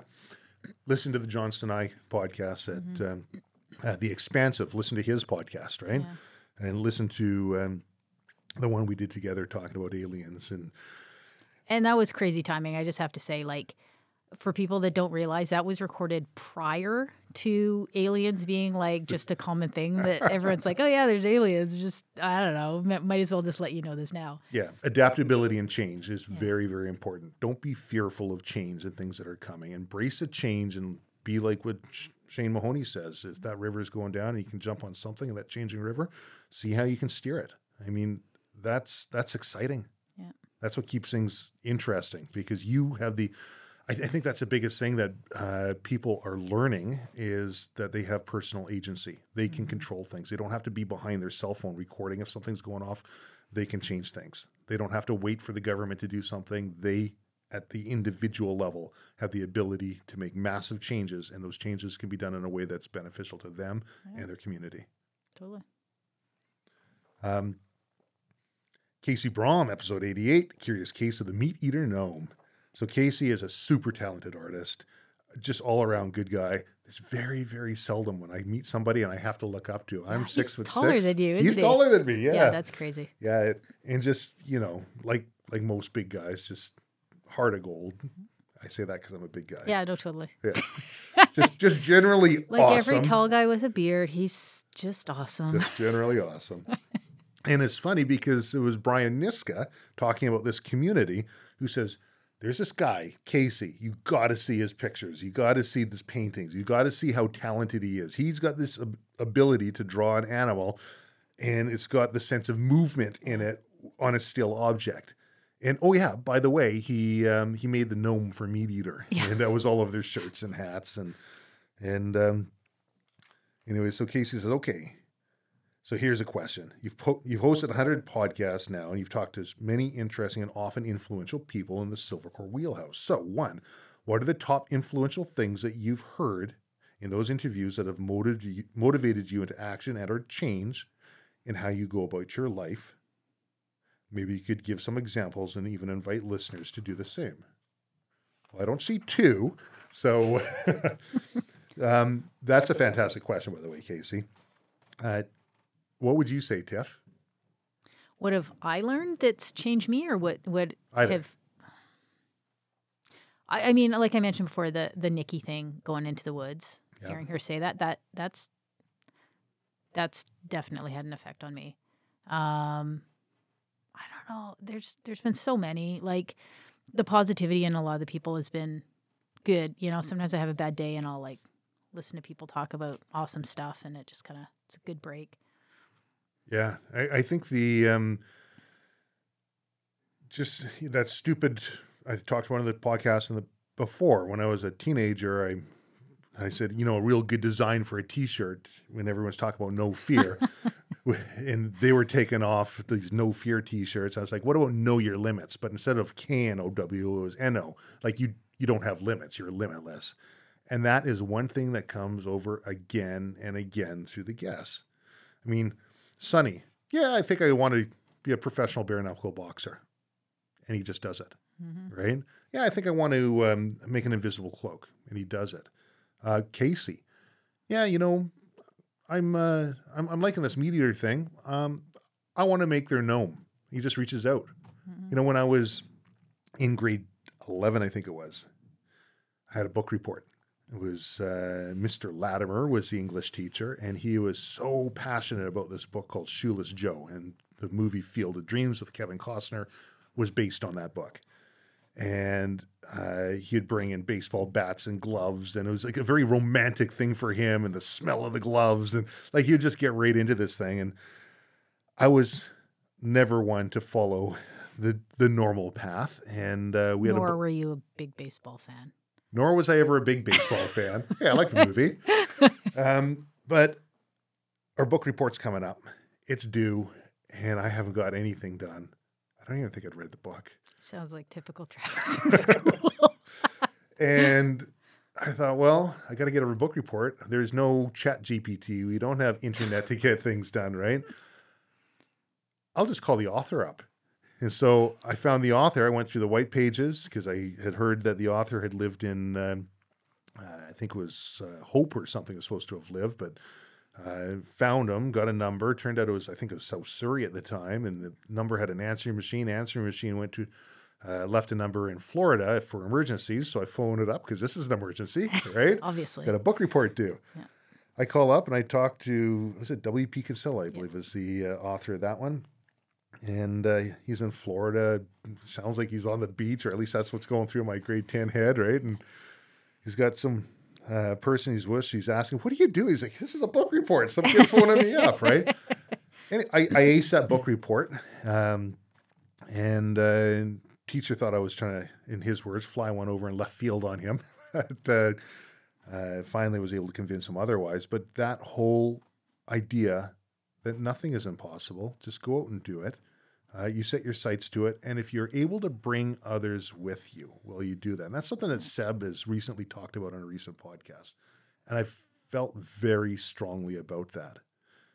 If I am in a position of advantage, or if I can see things from my perspective that others can't, I will do whatever I can to bring those right people over so they can see it as well. Because guess what? They're going to travel further at some point. They're going to look back and they're going to invite other people to do the same. And it's just going to benefit us all. Yeah. So I think that is it's not an individual thing. It's more of a cumulative thing that I've noticed that has come in the last 100 episodes. Like Rat Park. Like Rat Park. Yeah. Without the opioids. Says maybe you could give some examples and even invite listeners to do the same. I'll put the challenge out there. Mm-hmm. Anybody out there listening to this, if you made it this far into the podcast, if you could write down what it is, anything from the past 100 episodes that has spoken to you, that has helped you, that has changed the way you've lived, looked at things, or benefited you in any possible way, put that onto the Silvercore social media and we'll make sure to highlight that. Cool. Speaking of that one, I do know that one came in on one of my sheets here, which I've wrote a line beside that said Tiffany on it. So I'll see if I can find that. There it is. Patrick Grundle. Oh, okay. It's the longest one. To Travis and the Silvercore team, first, congratulations on your 100th episode. I've been an avid listener since hearing the first episode. In my opinion, the best title was episode 3, The Man Who Refused to Wear Pants. I know Doc, and that is always a memorable sight to behold. And it's an accurate description of him, too. Yep. Very impressed how you've covered such a wide range of topics that keep people engaged. In fact, several guests have motivated myself to improve the person I am and want to be. In addition, in an indirect way, your podcast and its awesome guests also assisted my son, currently a Reg Force CAF member serving in Latvia, won RCHA, with him and his journey forward. As a father, I thank you. One question, how do you see the podcast future unfold? Do you have a long-term plan in mind, or will the guests and episodes evolve in an organic way to reach out to additional listeners covering vast topics? Keep up the great work, and really looking forward to what the future holds. Patrick Grundle. So, Patrick recently reached out and got a message there at nighttime and looking for, he says, love to touch base and chat with you. And I want to make sure everything's okay. Things are okay. So great. Busy at the moment. Let's chat tomorrow. And, oftentimes the head goes to, like, what does a person want? What did he want? He wanted to say thank you. And that was, like, massive because you don't hear these things all the time. And he mentioned something similar to that, which harkens back to the last question as well. If we're able to help make a change in other people, like that's awesome. Thank you, Patrick. I appreciate that. But more specifically to your question, do I see it developing organically as it moves forward? There's going to be definitely an organic nature to it. I found a long time ago not to force things. And even in the early podcasts, like somebody would be known for one thing, and I would be talking to them about that one thing, only to find that they just don't have the same level of passion or enthusiasm for that one thing at that one time, and to learn to change gears quickly. In fact, Brad Brooks of Argali, and he's got he makes high-end outdoor equipment, super lightweight. He's avid mountaineer, rock climber, hunter, all around really cool dude. And before we start the podcast, and I had all these different questions, like, what do I think people want? And, the Silvercore Podcast audience had some stuff. And he says, man, just before we get going here, I just want to say we can talk about whatever you want, but if we have to do like a boring podcast where we talk about kit and gear and all of these things, I mean, we could do that if you want, but I'd rather tell stories. I'd rather get into the adventure of it. I'd rather really just delve into the personal side and the storytelling that surrounds it. Totally. And so oh yeah, throw away all your questions. Totally, all my notes gone, right? And I love that podcast. Yeah, that's one of my favorite ones. Yeah, because you guys just talk like buddies. Totally. And so, knowing how to change, having that organic approach, I think is very, very important. And every podcast I do, I'll prepare for. Most every podcast I do, I never have to look at my notes. Yeah. Because once a conversation starts, all those notes that I had, we're on a completely different track now. And so we'll follow that track. And it's always been an organic process. And I found that tends to bring the best value. And, there could be times when, no, I'm going to save that one. I won't go down that one. That'll be a surprise. Okay. We've got one here from, here we go. Oh, you need those. I'll take those. Okay. You got this. Okay. Let's see. Okay. Gray Man Dad says, given the current economic climate, pending legislation, and as a business owner and someone who's made a career in the firearms industry, what do you see as an untapped opportunity for the future generation of firearms enthusiasts who want to not only make a difference, but like yourself, make a business or career in the industry? Untapped opportunity? Yep. They're everywhere. There's so many untapped opportunities. The worst thing that I think somebody can do if they're trying to make a business or career in something is follow what everybody else has done. Then you've got a job, right? It's like, how fun is that? Right. It's like, okay, well, I want to open up a 7-Eleven. Well, there's a template in place. You can follow the process, but you're working a job, right? I wouldn't look at that as, and it's an important thing to do. It's important that we have these 7-Elevens, but from my personal standpoint, you just take a look at where all the unfulfilled areas are. And don't ask other people. Don't be like, oh, what do people want to see? What do you want? Because you're going to be getting the wrong kind of information back. Find something that you ask of yourself that you're passionate about. Because if everybody says they want one thing and you work towards that, but that's not your passion, the person who's passionate about that will outperform you every single day of the week. People love to tell you that you're going to fail or something stupid or it's not a good idea. It's so easy. When you tell me, oh, I have this great idea, blah, blah, blah, it's so easy for me to just be like, that's not going to work. That's not going to work. And it's hard to come up with the ideas and push through. So don't, like you said, don't listen to people when they're like, no, that's not going to work. It hasn't been done yet. Right. Everybody, it's like you say, it's easy to say no. Yeah. And I think that comes from a standpoint of fear, and maybe a more negative standpoint as well, right? I don't want to see everybody else around. I don't want to be down here while everybody else around me is going up here. I don't want to put that effort or work in. I can see that it's not possible. I'll tell you, know your limits, right? Everything is possible. You might turn around at the end of it and say, I've achieved it. Now, if I put that same level of effort into some other job, I would have been way further ahead. Right? Perhaps. Yeah. But for untapped markets, I mean, from a business standpoint, it doesn't matter what legislation comes through when it happens with firearms. There's always a way to make money. And that's one thing that's always sat at sort of a weird odds with me with Silvercore, because I have a very personal idea as to what I think should be happening with firearms. And that always wins out over my business aspirations. Like, for example, the Silvercore gun club, as it has been known for the longest time, the Silvercore Club, it was born out of the desire to limit hurdles that were being put in place by the firearms program and to allow people to meet the legal requirements so they could still have restricted firearms and go to the range and do what they do, and then hopefully join a range after they've had a chance to go through all of this. And it's just one of the levels in the process here. When Daniel Bolofsky, Silvercore Club member, says, Travis, I'm having an issue in Ontario here, and I think I'm going to end up taking these guys to court because they're not recognizing and they're not issuing ATTs, they're not issuing RPELs. I did everything I could in my power to assist Daniel on that court case, of which the ultimate outcome of all of that was Ontario is one of the provinces that is the only province that no longer requires you as a mandatory policy measure within the program to belong to a gun club or a range to get your restricted firearms license or your ATT. And I feel very strongly about that.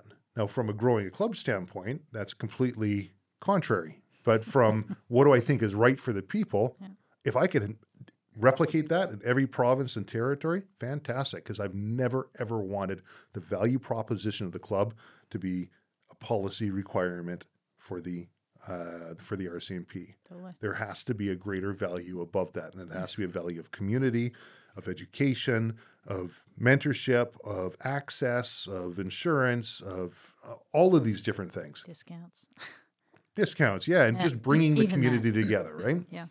So, other untapped. I mean, people say, oh, they're talking about having a central repository for firearms, right? Which is talked time and time again. From a business standpoint, man, you can make a lot of money doing that. Mm-hmm. And in fact, you can still use that to meet requirements, but put things back essentially to where they were before. And I can expand on that in a later episode. I mean, there's lots of times you can meet all the legal requirements in a business way, in a way that an individual wouldn't be able to do it, and restore the same rights that people enjoyed before. Whether they want to call it a workaround or what have you, it's not a workaround. It's working with the system that's in place, but thinking creatively. Mm-hmm. So yes, there are lots of untapped markets. Yeah, totally. And there's going to be more. And the fact that it's changing constantly, just it's more and more and more. But I think for anybody looking at business, the biggest thing that they can be looking for is working as a community in the business industry, because the short-sighted monetary gain does not play into the macro picture. If you start looking at things as 10, 20 years sort of endeavors, all of a sudden your decision-making process changes from if you're looking at it day by day, month by month, year by year. How can I make as much money as I can right now before the new law comes into place? And all you end up doing is alienating those within the community, reinforcing negative stereotypes, and you're basically choking it off. And we see that time and time again. And it's a short game, and it doesn't play out to everyone's benefit. Yeah. Cool. Okay. Let's see. I got one from Zachary Hansen, episode 94, Turning Feral. That's the book he wrote. Pretty cool dude. In fact, we've registered for a trapping course based on his recommendation of how much trapping has assisted him in being a hunter. What's been the most unexpected outcome or learning you've had after doing 100 episodes? Is it a specific piece of information, a way of looking at things, a specific inspirational guest looking forward to the next 100? You know, I think this question has been asked a couple of different ways, and I just can't think of one individual specific thing, but I can think of the accumulation of the guests and how they build off of each other. Because some of our guests will come on and they'll listen to past episodes so they can have a little bit of a flavor, and they'll end up building off of things that they've said as well. Mm-hmm. Like Daniel Fritter, man, that guy's sharp. He's a sharp cookie. He's from Caliber Magazine, and some of the ideas that he comes up with that are inspirational at a grassroots level for the Canadian firearms community. Ian Runkle, who we've talked about on here as well, and he's brings in different ways to look at things. And I'm looking forward to, if we talk about inside information, some of the things that he's looking at doing into the future, because I think it'll benefit everybody in the community. Totally. I like Daniel's points because he advocates for personal accountability and like stop passing the buck. Firearms community, you guys have got to get off your butts and make things happen yourself and stop looking for others to solve your problems. And I really like that because I think it mirrors what we want to do with Silvercore is get people to take accountability over their own lives and learn new things and become confident and want to get outside and do interesting things. And yeah, I like it. I do too. Do you have any more? Yeah, I think there's one more. I think it's half of a question from before. I think it's from Greg. From one dad to another, but also as someone who is a role model for many in the firearms and hunting community. What is one dad advice talk do you wish someone had with you? And in celebration of your 100th episode, what is the message you want to give to not only listeners, but all Canadians? I think that was Dre. Was it? Because the pages got mixed up here. Okay, so dad advice talk I wish I got. Really wouldn't matter because I don't know if I'd listen, honestly. Yeah. I mean, you don't really grow a brain till you're about 28. I think that's when they say when brain's fully mature.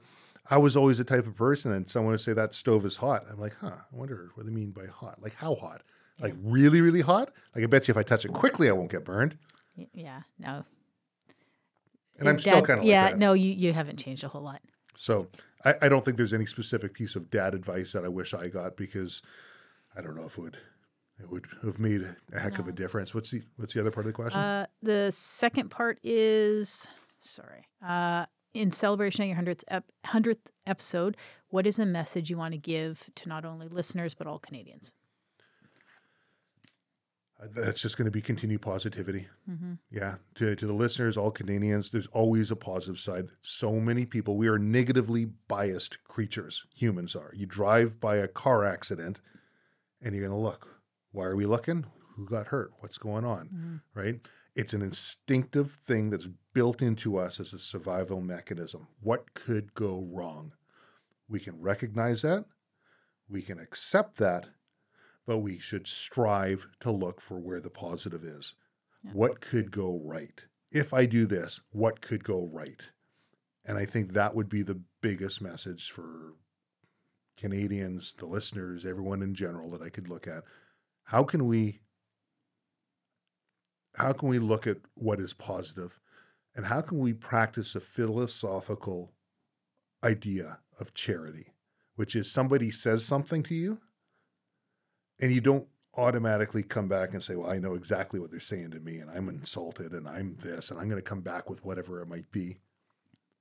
What's a positive outtake on that? Why do you think they might be saying that? Is there any other ways that they could be saying that or coming from a different position? Take the time, have them explain it as you work through. A little bit of patience and optimism and positivity is, I think, would just benefit everybody as a whole. Yeah. Like it. You're done. I think I got one last one here, right? Okay. Yeah, I'm done here. Okay. Nikki Van Schendel, episode 47, Surviving Alone, 52 Days in the Arctic. And one of her favorite books, My Side of the Mountain, happens to be one of my favorite books when I was in, I think, grade 4, grade 5. And Nikki, if you're listening, I'm going to get you to autograph that book because I have things here in the studio from past guests, and I figured that'd be a cool one to have out there. A little Sam Gribley type callback. Says, question is, what adventure in the wild have you always wanted to go on to push your edge? And what are you doing this year to make it happen? Well, I have always been a firm believer of not talking about your... No kidding. Talking about what it is that you're looking at doing and just doing it and then talking about it afterwards. Because there is that whole false satisfaction that you get, the dopamine release that happens when you talk about something and all of a sudden the energy to move towards that is lessened. So I do have a couple things that I am actively working for on right now, which definitely push my comfort zone. It's something I've been looking at for a long time. Out in the wild And I could say there's a few places I'd like to head to, which I haven't been. Love to go to Iceland.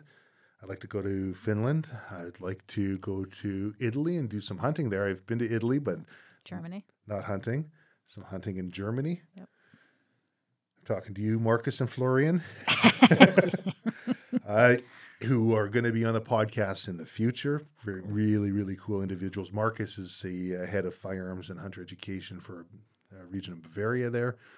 Florian is a photographer for National Geographic and Playboy, and very, very cool individual. Yep. But it says to shift perspectives about yourself in the natural world. Well, Nikki, when you get your business going, Luminary Wilderness Ventures, I want to go there. Yeah. Because that's very different. Talking about going into the wild and saying, hello, forest, it's me, Nikki. Hello, forest, it's me, Travis, right? That whole sort of thing is something that I could probably use some education on. And that's what I'd be learning in Luminary Wilderness Ventures. That's one thing that would be pushing what I know, and I'd love to look forward to. Cool. So I hope I didn't miss anybody in all of this. Is there anything that you'd like to say before we close off, Jeff? No, I don't think so. Okay. I do know Ryan from IBI, International Barrels, huge supporter. They've been on here on the podcast in the past. Great episodes. And as well as Martin from MBT has been on the podcast. High quality chassis and stocks and firearms accessories, and they're all local, really cool. Both of them were in the process of putting something together, may have come through, but we haven't had a chance to get them yet. So I'd give them a shout out in here anyways. Everybody that works at Silvercore that's helped make the podcast possible. Holy crow. Fantastic. The efforts that everybody puts in is just amazing.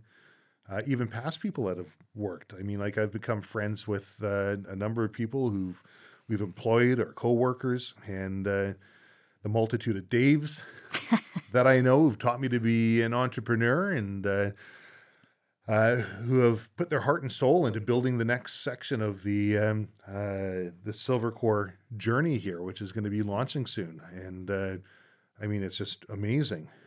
The Jasons I know, and you know, one of them that really knows what is best in life, the infamous Jason. And I think I mean by that he's more than famous. Yes, he's more than famous. Yes. And you know, Voite, I see you on all our comments on on every single podcast. You didn't ask any questions on here, but I see you on there. Thank you so much for the support. Every single time that something comes up, you're on there and you're supporting. Really appreciate that. Yeah. I'm sure there's a bunch of people that I've missed on here, and I'm sorry if I didn't get to it, but do know this wouldn't be possible without everybody else and all the work that they put in and the support from the community. Thank you again for the 100th episode. Share with others and subscribe if you want to see it grow.